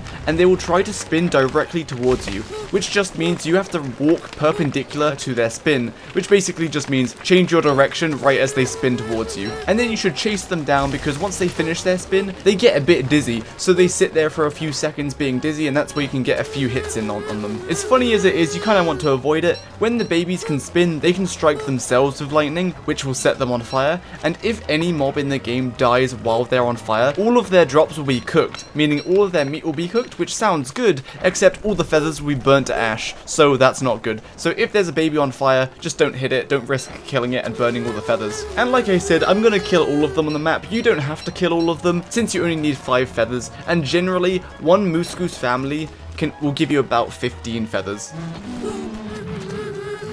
Now I thought it was worth mentioning that you can kind of be sneaky with this boss, so if you run away from the moose goose at night, she will go to sleep and all the babies will be asleep as well. So during this time you can kill the babies or get a few hits on the babies to make them weaker. This way when the mother does die, it makes the second phase less dangerous because all the babies will be weak and or some of them will be dead. Even though they're still babies, so they're not very big, they still drop the same amount of drops. So yeah, so if you want, you can kill the babies at night time. Now here's a great example of when everything goes wrong. So right now I'm insane, there's a hound attack and there's a moose goose after me and my armor just broke. So now I'm forced to wear my football helmet, which means I'm susceptible to rain and lightning, but it's worth having armor on even though it exposes me to the elements. So as you can see here, as long as there's a mob such as moose goose around, the hounds will eventually just de-aggro you and attack something else. Even though everything kind of went wrong here, I was still pretty safe just because I had that knowledge. What on earth is that? That looks like a weird little alien thing. This is a lure plant. During spring, lure plants can spawn on parts of the map where you have previously visited. So after they spawn, they take 2.5 days to grow, but when they do grow, they grow eye bulbs. These eye bulbs provide a massive radius of hostile plants. They're all very weak, but since there's a lot of them, they're pretty dangerous, and they will be aggressive to you. And if the eye plants can see some items on the floor, they will eat them and store them inside of the lure plant bulb. And while the item is inside of the lure plant bulb will digest one item every once in a while. Which means if you see a lure plant at your base gobbling up your items, kill it immediately so that it doesn't digest any of your items. But luckily there is a way to avoid this danger. Lure plants cannot spawn and eye bulbs cannot grow on turf that isn't natural or rocky turf. So stuff like checkered flooring, carpeted flooring, and all of those turfs are what we use to turf out our base. And as you can see, I planted that eye bulb in the middle of my base. Since the eye bulbs can't grow in a radius around the lure plant, since the turf won't allow it, the lure plant instead will grow eye bulbs outside of my base. Now this kind of acts as hound protection, since when the hounds spawn, if they run past the eyeballs, they will get attacked, and that distracts the hounds from you. And they also have another use in summer, which is actually really good, but I'll explain it when we get to summer. So here's a great example of finding the lunar island. Right here, I'm looking at the map and it's really clear where the lunar island is. The map is kind of one big semicircle at the moment, so it's very obvious that the lunar island is the other part of the semicircle out to sea. Now sometimes it's harder to find the lunar island, but in general, look for a donut shape in the map, except some of the donut is missing. As if someone took a bite out of the map and then dragged it out to sea, and that's the lunar island. So I built a think tank, which is like a science machine but for sea stuff, and I built a boat, a paddle, and a lightning rod. Now in my opinion, I don't think boat sails are worth making since they're so expensive and they're really annoying to control, because if you make sails that means you need an anchor. So instead, make one boat, make an oar, and make some boat patches just in case you crash or your boat gets damaged too much. Also pre-craft a lightning rod so we can put that on the boat, since if lightning strikes the boat, it sets fire and then that takes damage and then the boat will sink. Now here I am at the edge of the map where I think the lunar island is. Place down the boat, put down a lightning rod, and we're gonna start paddling. Now you'll notice that this paddle that you make with one log is extremely weak. You move really slowly while using it. So that's why our first goal is to keep rowing until we see a driftwood piece. And then I find a driftwood piece and then we head straight back to the base. Is this a Malbatross spawner? I'm not killing Malbatross on the noob survival world. I'm not doing it. Okay, we found a Malbatross spawner. That's funny. We're not killing a Malbatross. Oh my goodness, and Malbatross is just here. You know how in all of my speedruns, I always struggle to find this boss? Then on the world where I don't want to kill the boss, I find it easily. Of course. Anyway, this is a boss. We're not going to kill it because we don't need to, and we're not geared up for it. At the think tank, we can turn this driftwood piece into a driftwood ore. Now, driftwood ore is substantially faster than a normal wooden ore, so it's absolutely worth just making it. And these driftwood pieces can spawn all over the ocean, and you can find them on the lunar island. So now that I've prototyped it, I can make these whenever I want. So be careful while you're sailing. Here I bashed into a rock. Luckily I didn't bash into it very fast, because if I bashed into it fast, it would punch a hole in my boat, which would slowly kill my boat over time. But to plug up punctures in your boat, just use a boat patch on the leak and that'll fix it up. That's why we made boat patches. And then we found some cookie cutters. Now these things try to drill a hole in your boat, so as soon as they land on your boat, just hit them. 2 hits with the dark sword will kill them, and they're very easy monster meat. They also drop cookie cutter shells, which you can use to make a helmet, but we're not going to be using those those cookie cutter shells this run. Now, as you can see, I am strategically bashing into these salt pillars. Each time you do that, it will break them, and if you do it too fast, it will bust a hole in your boat. So the proper way you can do it is you can just mine them with a pickaxe. Then I'm picking up the salt crystals because these salt crystals make something very good later on. We need 10 of them. So you know how I said that I thought I knew where the lunar island was? Yeah, it's not here. Because it's not where I initially thought it was, I looked at the map again, and you can tell top right edge of both the mosaic and the swamp biome have very clean and straight cuts going through them, and it kind of looks like a donut. So I'm gonna head over there because at the time I thought that was the most likely next position of where the lunar island could be. But then this happened. Oh, there's 2 of them. Okay, I have to be kind of careful. I mean, or I can just like... Oh dear. This is potentially not good.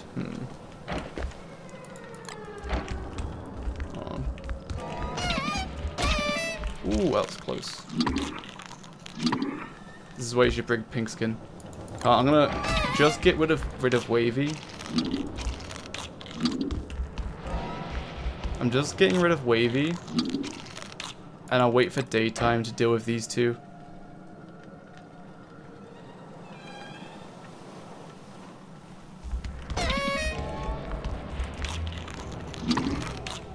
Okay, that guy despawned. It's okay now. That was genuinely close. Good thing I had food on me. 2 of them made it kind of complicated, but otherwise they're kind of easy to kite. Just bait out an attack. Get 2 or 3 hits in. Okay. Whoo-wee! Alright, let's get to Lunar Island so that I can make some more log suits. Wavy Jones likes to mess with your boat, so what he would do is he would pop off the boat patch, causing my boat to take a lot of damage. Wavy Jones will appear at the edge of your boat, and you have to scare him away 3 times, and then he won't come back for that night. And that was the first legitimate situation where I thought I was going to die. Anyway, my prediction was right. We found the Lunar Island, so let's jump on the Lunar Island and chop down some trees to make a couple of log suits so that we have armor. So that entire situation has taught us the importance of armor, because taking all of the damage directly to your health means you have to chug lots of food and you can die very easily. Yes, the reason we came to the Lunar Island, stone fruit bushes. It's a very popular strat to rush the Lunar Island in autumn to get stone fruit bushes, because these bad boys grow 3 stone fruit, and you can mine them or blow them up with gunpowder to get what's inside. And what's inside is a 65% chance at a stone fruit, which counts as a vegetable, and it's basically the same as a carrot except it spoils in 3 days. But you can counteract this by not mining the stone fruit until you actually want the vegetable. Then you have a 33% chance of just getting a rock, and you have a 1% chance at getting a stone fruit sapling. This sapling you can plant to make another stone fruit bush, and stone fruit bushes planted from a sapling will never need to be fertilized. But since we're stealing these saplings from the Lunar Island, once we replant them, we will need to fertilize them. I'm also going to pick up all of this beached bull kelp. You can use it as like a bad weapon, which you probably shouldn't do, but a better use for it is planting it along the shoreline near your base, because when you do that, every few days it will grow a kelp. This is bad to eat on its own. You can dry it as a pretty good sanity food on a drying rack, but we're not going to do that either. It counts as a vegetable in a crock pot, so every few days you can just get some free vegetables via the bull kelp. And both the bull kelp and stone fruit bushes also grow during winter, whereas some other plants don't. Now I'm doing this for demonstration purposes, but what you can do, there are 3 altar pieces on the Lunar Island, and if you mine them out of their prisons and then put them inside of a celestial fissure, they form a new crafting station, except you can't move it, so you have to come back to the island every time you want to craft something from the crafting station. There are 2 particularly good things that you can craft from this crafting station. One is the Moonglass Axe. This is an axe with less durability than a normal axe, but it also cuts down trees faster. But most importantly, the Glass Cutter. This Glass Cutter does the same damage as a Dark Sword, and all you need is 1 plank and 6 moon shards. Moon shards are renewable, but they're pretty slow. You have to put a bath bomb in the little pools you see around the Lunar Island, and then on a full moon, those pools will turn into 5 moon glass, which you can mine. But like I said, this is for demonstration purposes, so this is only really useful if you don't like to be insane, so you don't get shadow creatures, therefore you don't get a lot of nightmare fuel, therefore you cannot make dark swords. But I would still recommend learning to fight nightmare creatures for the nightmare fuel so that you can make a lot of dark swords. And now that we've plundered the entire Lunar Island, we're going to swiftly paddle our booties back to the base, and we're going to plant all of that bull kelp and all of the stone fruit bushes. What is a full moon? What the?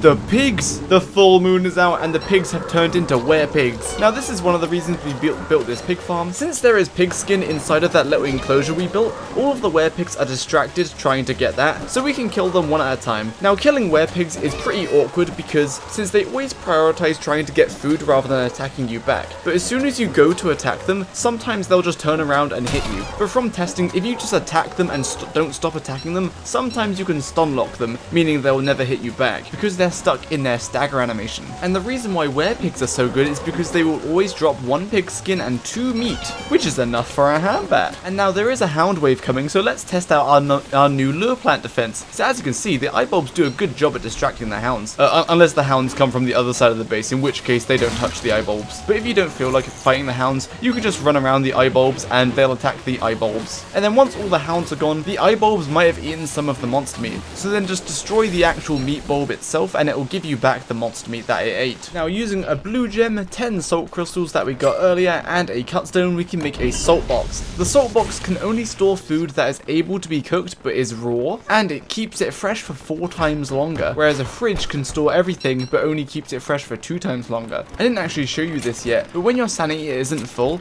these hands can reach towards your campfire and steal some of the light. You can actually chase them back to where they spawned with a light source, and then they will despawn. It's time we shave that magnificent beard for some beard hair. And I should have shown you this earlier, which I'm only just now realizing, but we can make a meat effigy with this. And when you make a meat effigy, you'll see a little icon appear next to your health bar. And what this does is if you die and you're attuned to the meat effigy, instead of dying and you can't revive yourself, you can press a button, then you're able to be resurrected by the meat effigy. So you teleport back to wherever the meat effigy is and the meat effigy gets destroyed. So you know, just in case you die, build yourself one of these near your base. And also, if you're not playing as Wilson, beard hair might be a little bit harder to get, but an easy way to get beard hair, drop your sanity until your bunny men turn into beard lords, which just bunny men except they have black fur. And when you kill these ones, they drop monster meat and 2 beard hair. Now, I didn't mention this tip before winter, but this is a good winter tip. If you feed a pig 4 monster meat, it will turn into a werepig. Werepigs will eat everything, whereas normal pigs will eventually fill up their stomachs, they'll stop eating. And every time a pig or a werepig eats a non-meat item, they'll produce 1 manure. So I fed this werepig some kelp fronds so that I could get some easy manure. Now this is particularly good for winter because you could go into the caves, grab like 80 light bulbs and feed all of them to a werepig. That's 80 manure, that will keep your fire pit lit for the entire winter. I don't want to die in this road, you know. Look, what the... Eh? What happened here? Oh my goodness, that baby beefalo just died to a bee. These foolish beefalo, whatever, I'll loot it up. Because both of the mobs are aggressive during spring. Oh no, another baby just died, I can hear them. They're not running from the bees. Whatever, I'm gonna loot it up. Alright, I need to give one of you a hat. Thank you. That is all. Goodbye. Summer is nearly here, and you know how I said you needed to kill those moose goose for 5 feathers? It's to make a luxury fan. So with 5 feathers, 2 reeds, and 2 rope, you can make a luxury fan. Now what this does, there's an option on it to wave it around, and what that does, it puts out any fires close to you, but more importantly, it lowers your temperature dramatically. The hell, are those frogs falling from the sky? Oh, it must be a frog rain. So frog rain is an event unique to spring.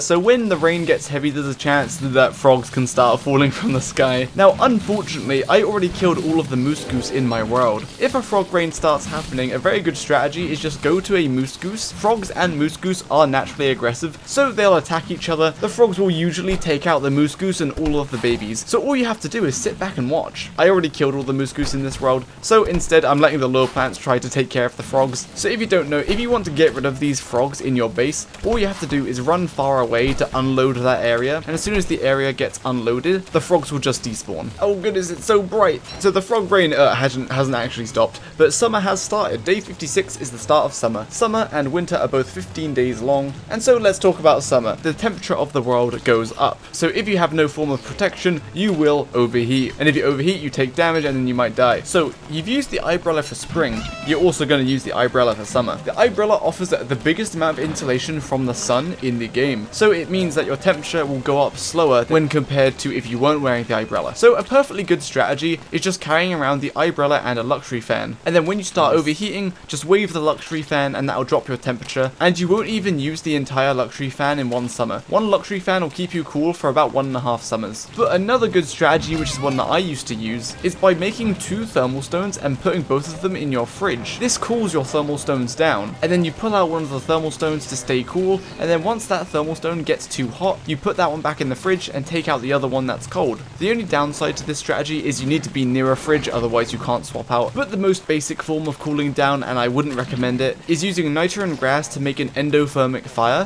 which is a fire which cools you down rather than warms you up. But you would need a lot of these to survive your summer, and an endothermic fire pit is kind of finicky to use because we have a flingomatic inside the base which would put out the fire. So I jumped through the wormhole to get rid of the frogs, and what is this? Is this a boss? I thought I wasn't gonna fight bosses. So I didn't actually mean to spawn this boss, but I did by accident because I was doing some farming. So after day 35, this guy will spawn if you're growing a lot of crops, but luckily he doesn't have a lot of health, so just put on some armor and just keep hitting him until he dies. And he drops a friendly fruit fly. This fruit fly will tend to your crops, so now you don't need to talk to any of your crops yourself. So one other thing about summer that I didn't tell you, there will be random wildfires around your world. Let me make these wildfires a little bit less scary by explaining how they work. So a wildfire is an event which happens which chooses a structure, object, or something on the floor that's flammable to catch fire randomly because the world is too hot. Now fires in this game spread very fast, so even with the luxury fan it might not be enough to put out the fire. So that's why we have a flingomatic in the middle of our base, because it will easily put out any and all fires. But one sneaky trick about the wildfires, no wildfires happen in the first 2 and the last 2 days of summer because the world isn't hot enough yet. As well as wildfires don't happen during dusk and night of summer, only during the daytime. But also wildfires will prioritize certain items over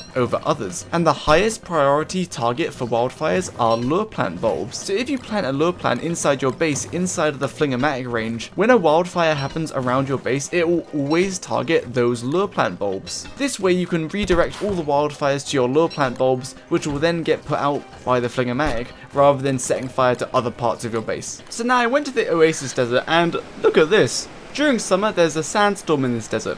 Now, because of the sandstorm, there's no wildfires here, but also your movement is restricted unless you can get your hands on some desert goggles. The desert goggles themselves only require pigskin and gold, but unlocking the recipe for the desert goggles, on the other hand, is a very different matter. So every time you fish from the Oasis Lake, you can get either a fish or a package, and from the package you have a very small chance at getting the fashion goggles blueprint. So look at that, I got a fashion goggles real quick, and then you need one more blueprint called the desert goggles blueprint. I'm just gonna rip the band-aid off and tell you, I sat here fishing for 2 or 3 days and I didn't get the desert goggles blueprint, and I didn't feel like fishing for the entire summer. Uh-oh, a hound attack. So since it is summer, instead of getting ice hounds, we get fire hounds. Fire hounds, when they die, they explode into flames, and obviously you don't want to stay close to the flames, otherwise you take fire damage. This is also another reason why we have a flingomatic in our base, since if we have a hound attack, we have a flingomatic in case any fire hound sets anything on fire. Also during the summer, both deserts cactus will have cactus flowers on them, so if you want to pick cactus, now's a good time since you get extra cactus flowers which restore health and sanity and hunger.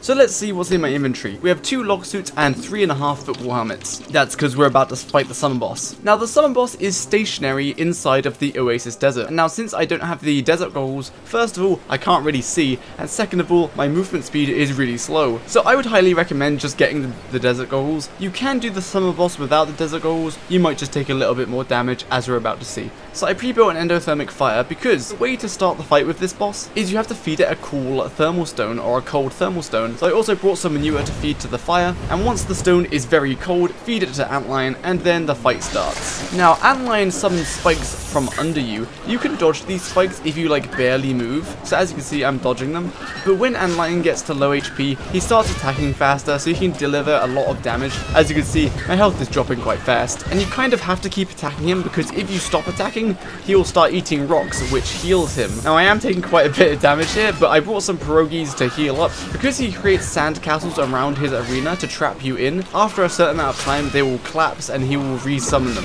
which gives you a little bit of time to breathe. But this boss doesn't have a lot of HP, so eventually he goes down.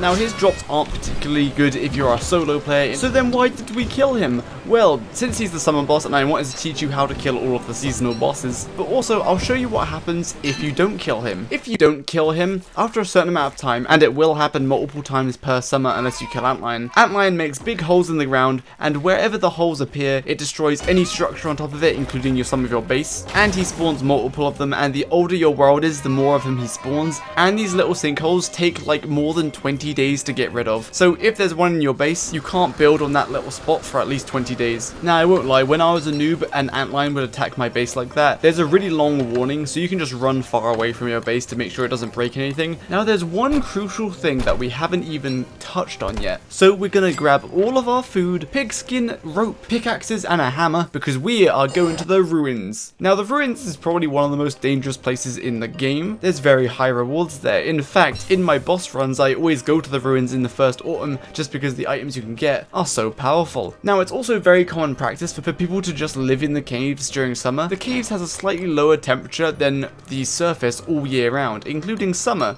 So in the caves, the temperature is low enough so that you will never overheat. I'm not going to go too in depth in how to find the ruins in this guide, but in general, find the muddy biome, and then once you find the muddy biome, which has a lot of light bulbs in it and maybe some glowberries, just run around the edge of it until you find some lichen. Lichen is a blue fungal looking plant, and that means you found the wild biomes, which is always in front of the ruins. Now be very careful, because down here there is nightmare phases. Much like the day and night cycle on the surface, there is the calm phase, which is normal, the warning phase where you'll see some nightmare fissures open up a little bit, but nothing will come from them yet. And then the nightmare phase. During the nightmare phase, all hell breaks loose. All of the nightmare lights in the ruins will open up, and all of them can spawn 2 shadow creatures each, which means you could have a whole horde of shadow creatures chasing you if you're not careful. The monkeys that you find at the entrance of the ruins turn into shadow monkeys, which are extremely aggressive, and there's a lot of them, and so they can easily stun lock you. So because you're a beginner, if the nightmare phase is started, and you can tell, because if you look at all the nightmare fissures, if they're opened up really wide, that means the nightmare phase is happening. I would wait for them to be fully closed and then head into the ruins to explore. But once you're inside the actual ruins and you're past all the monkeys, then the danger level gets kind of consistent whether or not it's a nightmare phase. Now someone in my Twitch chat said that I should probably use moggles because they're very beginner friendly, and they're right. So rather than using a miner hat, we're going to kill a depth worm, which hit really hard, so make sure you dodge them.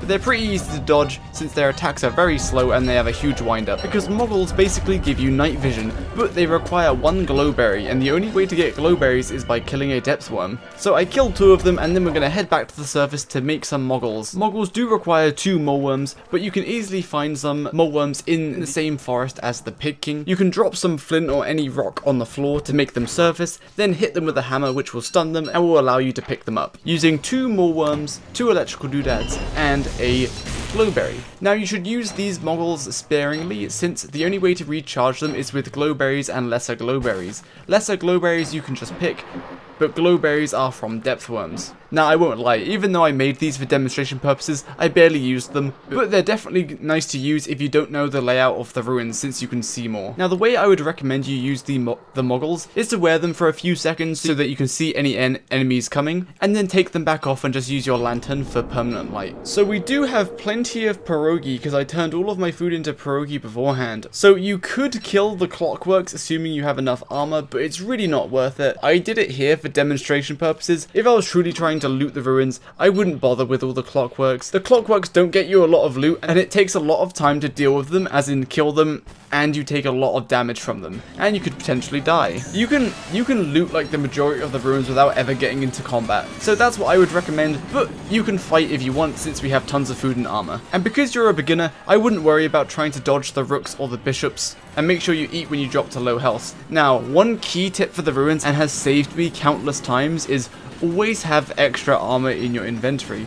So if you get into a sticky situation and your armor breaks, your character will automatically put on your new piece of armor. That way you don't have to stop and awkwardly make a new helmet while you're being attacked. So make sure you're always wearing some armor and you have extra armor of the same type in your inventory. Otherwise, once you've cleared the area of clockworks, you can hammer these broken clockworks. They do have a small chance of spawning another clockwork, but most of the time they won't spawn a clockwork, and you'll just get frazzled wires, which you can give to Pig King for gold. You'll get gears, which are always good, and you have the small chance of getting some gems and some thulsite. Now here's a good example of what the ruins looks like during the nightmare phase. You can see to the top right there is a nightmare light fully open, meaning up to 2 shadow creatures will spawn from it. My biggest tip during the nightmare phase inside the ruins, don't be near more than 2 nightmare lights, because if you're like next to 5 nightmare lights, that's potentially 5 or even 10 shadow creatures that are going to be chasing you. So you can see here there's 2 nightmare lights and I'm dealing with 4 shadow creatures, which is kind of handleable. So if you do find yourself in a situation like this when there's 2 nightmare lights,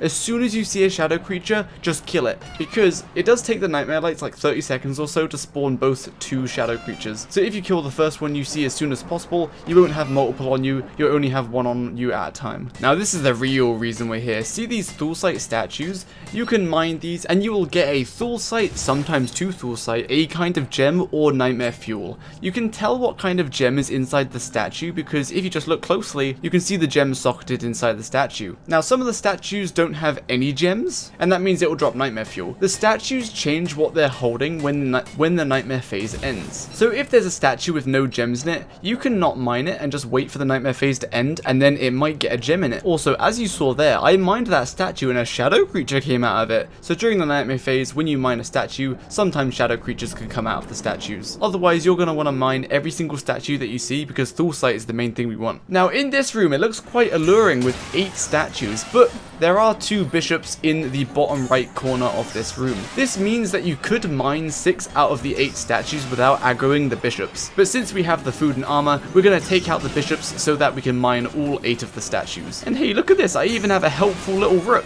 running over the statues and walls for me. Speaking of the rook, when he rams into any NPC, he deals 200 damage, which is kind of nuts. So you could manipulate the rooks into damaging the bishops if you move out of the way at the last second. You can bait rooks into running into these objects to destroy the objects for you, but usually it's not worth the time and you may as well just hammer or pickaxe the objects yourself. Also, you can hammer Thulsite walls for Thulsite fragments. 6 Thulsite fragments is the same as 1 Thulsite, but I wouldn't recommend it because it uses up your hammer quite a lot for not a big reward. So here I made an extra backpack, but I left it on the floor. That's because I'm kind of running out of inventory space, so I decided I'm going to store my gems in this backup backpack because I don't really want to leave the gems on the floor, because if an earthquake happens and then a rock falls on my gems, it will destroy all of my gems, whereas if a rock falls on my backpack, it doesn't matter. As an example of why moggles are good, here with the moggles I can see that a bishop is chasing me and I could tell the second that it stopped chasing me, and then I put my football helmet back on. But otherwise make sure you have armor on because, you know, getting hit for 100% damage really hurts. Now you'll notice my weapon of choice here is dark swords, since I can just craft them on the go as I require more. And because I'm doing a lot of fighting, it wouldn't be very good to bring down a bunch of weapons because it would take up so much inventory space. So instead, I bring 1 dark sword with the ingredients to make more. Now, if you don't have nightmare fuel or living logs so you can't make dark swords, I would recommend making a handbat and coming down with that handbat, but also bringing with you the ingredients to make another handbat when you're like halfway through your trip. So when it gets stale and the damage isn't very good, you can just make a new one. Now in this scenario, I dropped my lantern, yet I still needed light. So what you can do is switch to your armor right before you're about to get hit, otherwise you can just put your moggles or your miner hat on. Now I would only recommend this if you're confident about your timing. Now as you can see there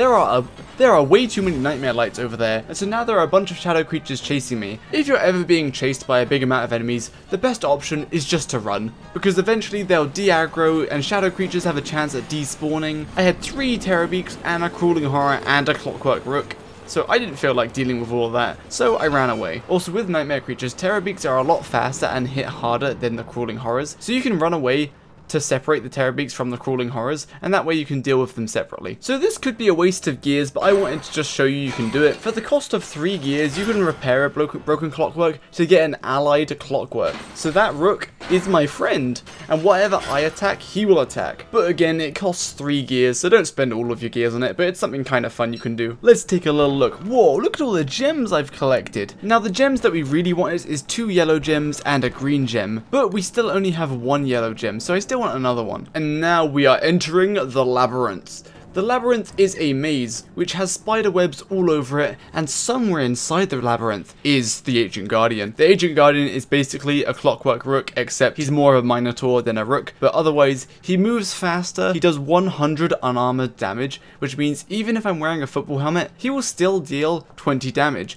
And he attacks pretty fast, and he has 10,000 HP. So if you're going to kill Ancient Guardian, you probably don't want to tank him. Although, if you are going to tank Ancient Guardian, you will need 3 marbles suits, and 6 football helmets. But as you can see, I don't have any of that. I only have a few football helmets. So because you're a beginner, you're gonna cheese the Ancient Guardian. What does cheese mean? I didn't know what the term cheese meant either until I played this game. Cheesing a boss means killing a boss in a backhanded manner that's like kind of cheating, but it's in the game. And we'll get how to cheese him in a bit. First, we're opening a bunch of ornate chests. These ornate chests are pretty good. They can have anything ranging from a bat, which is a weapon that heals you, to gems or even Thulsite and Nightmare Fuel. But as you can see, these spiders can be quite the issue if you're not paying attention. Like any other spiderweb, if you just walk on the edge of the spiderweb, you won't trigger any spiders to come down. This makes the labyrinth pretty damn safe as long as you take your time and don't trigger spiders. But sometimes when you open chests, it will trigger spiders to come down, so if that happens, just run away. These depth-dwelling spiders are basically the same as spider warriors on the surface. Anyway, I have entered Ancient Guardian's arena. You can tell because it's a big bit of muddy turf. And I'm gonna let live commentary Jakey talk for a bit. Okay,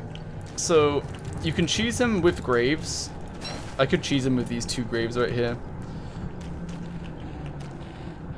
But, let me see, because sometimes graves don't always spawn. Oh, let me, like, not be insane real quick.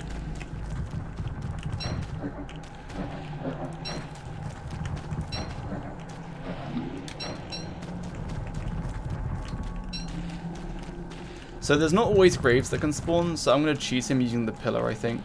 Oh wait, let me have him run over the walls. Agent Guarded, you're low on healing? Yeah, I just don't get hit, forehead. Alright. So we're gonna do... Oh, I can't hear him. There he is.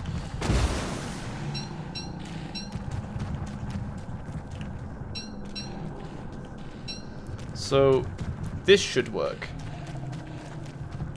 Watch, this just doesn't work and I'm about to get absolutely obliterated. Oh, so, if I stand here, I might initially get hit, but I should be safe now. As long as you keep hitting him. No, there's a bishop. Why is the bishop attacking me? Spiders, save me. Yes, good spiders. So, as long as you keep hitting him, you're fine. Oh no, there's a shadow creature.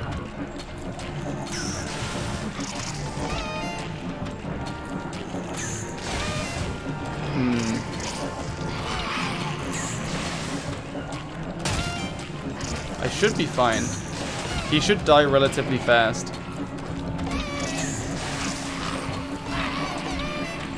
Oh, there's 2 shadow creatures now.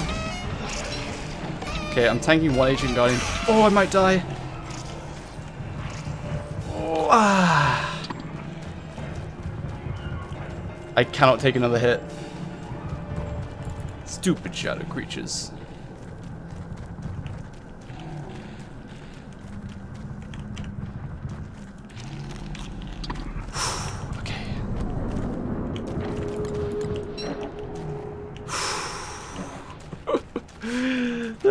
We're fine. My heart is not pounding.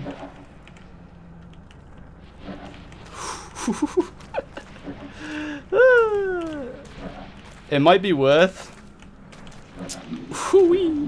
It might be worth carrying. I might go through the maze a little bit more to get a bat. I can't take a hit from anything though. Like, I'm such low health, 31. I have an extra helmet in my inventory, so that's okay. But like, the damage I take through the helmet is bad. I really want a bat. Let me make an extra helmet, just to be sure. Dude, I can't believe shadow creatures. I purposely went sane so that shadow creatures wouldn't spawn, then 2 of them spawned. So then I had to like push Ancient Guardian to get him out of the way so that I could leave. I even said in my head, I was like, I should have made a lazy explorer beforehand. Because then if that happened, I could teleport out of the safe spot so that like I could deal with the shadow creatures. So like if you're sane, you can do that cheese pretty easily. Also, when you're cheesing him like this, wait for him to stop charging. Then make sure to step back. Otherwise, you just have to keep hitting him. Otherwise, his charge attack actually has a longer range than his melee attack. So that's why he's charging at me, because he can't reach me with his melee attack. Wait, how are you not dead? I've unloaded so many dark swords into you. What the heck? It should take... There we go, finally. We did it. And because I'm low health, we're just gonna... Ooh, should I? No, we can make a Houndius. I got a Deerclops. Ooh! Ooh! Ooh. So after I momentarily turned into an owl, I got myself a lazy explorer from Ancient Guardian. So Ancient Guardian's chest can give you a bunch of things. Typically it will give you some armor or Thulsite. It can give you a magic staff like a Starcaller staff or a lazy explorer. And I was debating whether or not to eat the Ancient Guardian horn since it does heal you for 40 health, but I'll be fine, I'm sure. So the only thing that went wrong with that cheese is I went insane, which meant there were shadow creatures attacking me. So if you're going to do that cheese, use a handbat so that you don't have a sanity drain from the Dark Swords, or bring some sanity food for you just for that cheese. Now there is a full pseudoscience station somewhere in the ruins, but I didn't find it, nor do I have the HP to find it, so instead I repaired this broken one, and I start crafting. The difference between a broken science station and a repaired one is that the repaired one you can make some more recipes at. So what am I going to craft? I'm going to craft one Magiluminescence, which is an amulet you can wear which gives you light, and it gives you a speed bonus, but it does take up your body slot. And then I do want to make a Starcaller staff, which summons a dwarf star, which basically lights up your entire screen for 2.5 days. And it provides heat, so you know, it's very good for winter. But unluckily, I don't have a second yellow gem. But before making any of that, we're going to make a construction amulet. Because a construction amulet, while you wear it, halves all of the crafting costs, but it only has 5 uses. So we can craft the construction amulet, and then use the construction amulet to make something like a Starcaller staff. So rather than needing 2 yellow gems, I only need 1. What's this? A lazy explorer? So even though I just got one from the Ancient Guardian, I'm going to make a lazy explorer as well. And what this requires is just the walking cane and 2 orange gems and some nightmare fuel, and it gives you the same speed bonus as the walking cane, but it also allows you to teleport, but it only has 20 uses, and each time you use it, it costs some sanity. And last but not least, some Thulsite crowns. I'm going to spend the rest of my spare Thulsite on these Thulsite crowns. They give you 90% damage reduction, which is a little bit better than a football helmet. And when you get hit while wearing one, you have a chance of the crown making an invincibility bubble, which absorbs 100% of damage, and it stops you from being staggered whenever you get hit. This is helpful because while wearing a crown, you can no longer be stun locked to death. So you know how I said it, I only had 1 yellow gem? I got extra greedy, and this statue looks like it has a yellow gem. So I quickly ran back to the station to make myself a Starcaller staff with this yellow gem, and then we're heading back to the surface because it is day 70 and summer is nearly over. Ah,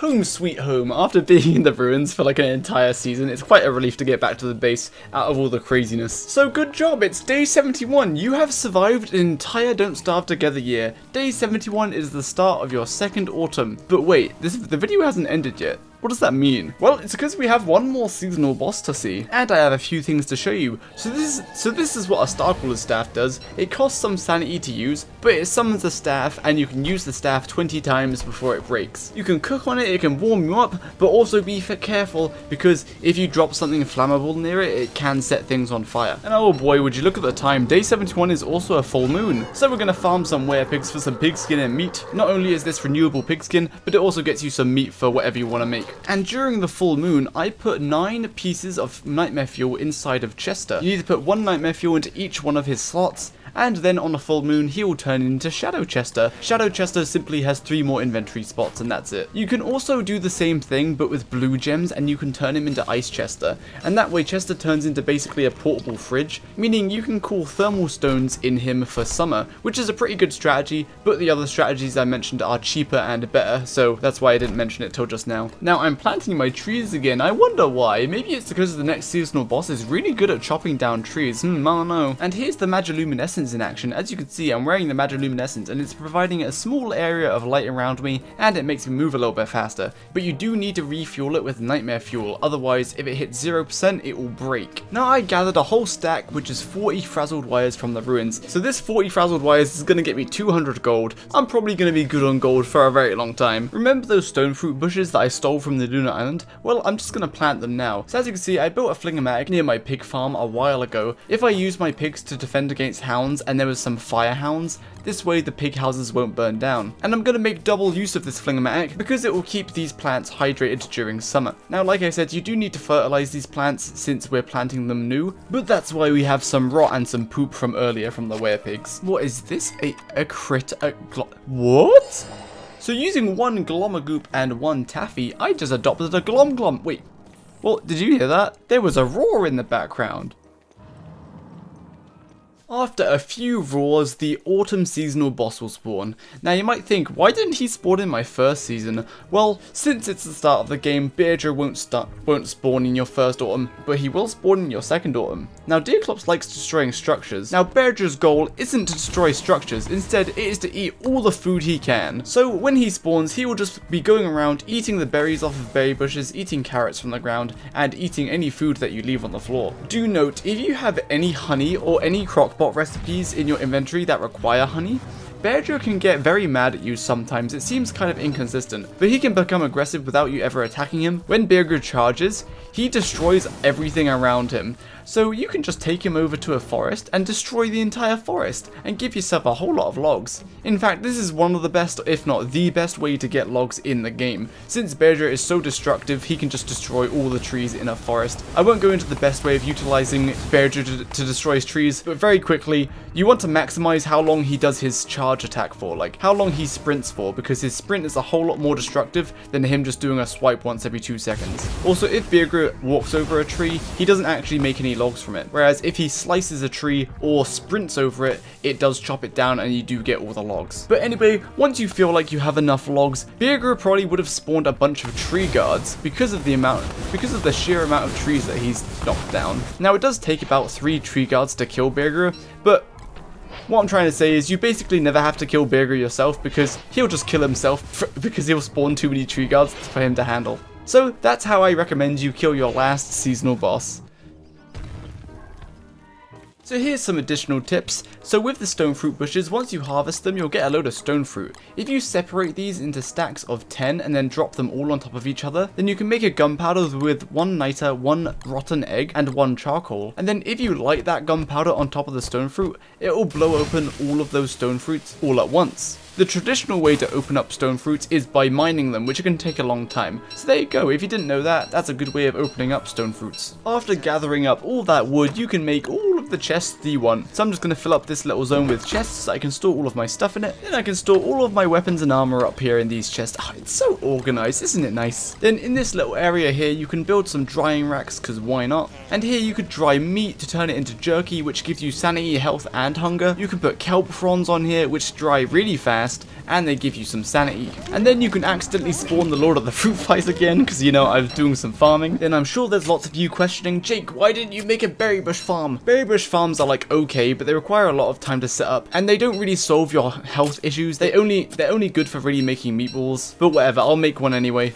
Then I went ahead and found this strange looking rock which has the celestial orb in it and is guaranteed to spawn by day 50 in one of the meteor biomes. And with that, you can upgrade your portal. So now if you wanted, you could switch characters if you use Moonrock Idol on the upgraded portal. And finally, all the berries off the berry bush have grown, and this is what the berry bush farm looks like. This is about 25 berry bushes and should produce enough food for 1 or 2 people, assuming that you make the drumsticks from the turkeys and the berries into meatballs. Now you can see as soon as the turkey spawned, he immediately went for this little caged off area. Inside there, I dropped a pow cake, which you can make with honey, twigs, and a corn. You can also drop berries in there, that works fine too. And then once you're done picking the berries, kill all the turkeys that have spawned, and they both drop 2 drumsticks each. So with this small berry bush farm, I can make 4 meatballs. And here is the pigs acting as hound defense in action. As you can see, pigs are naturally aggressive towards hounds, so they'll just attack them. There's no need for you to try to de-aggro the hounds. The pigs will just kill them. This time there weren't any fire hounds, but if fire hounds did spawn, the Fling-O-Matic is there to put out any fires.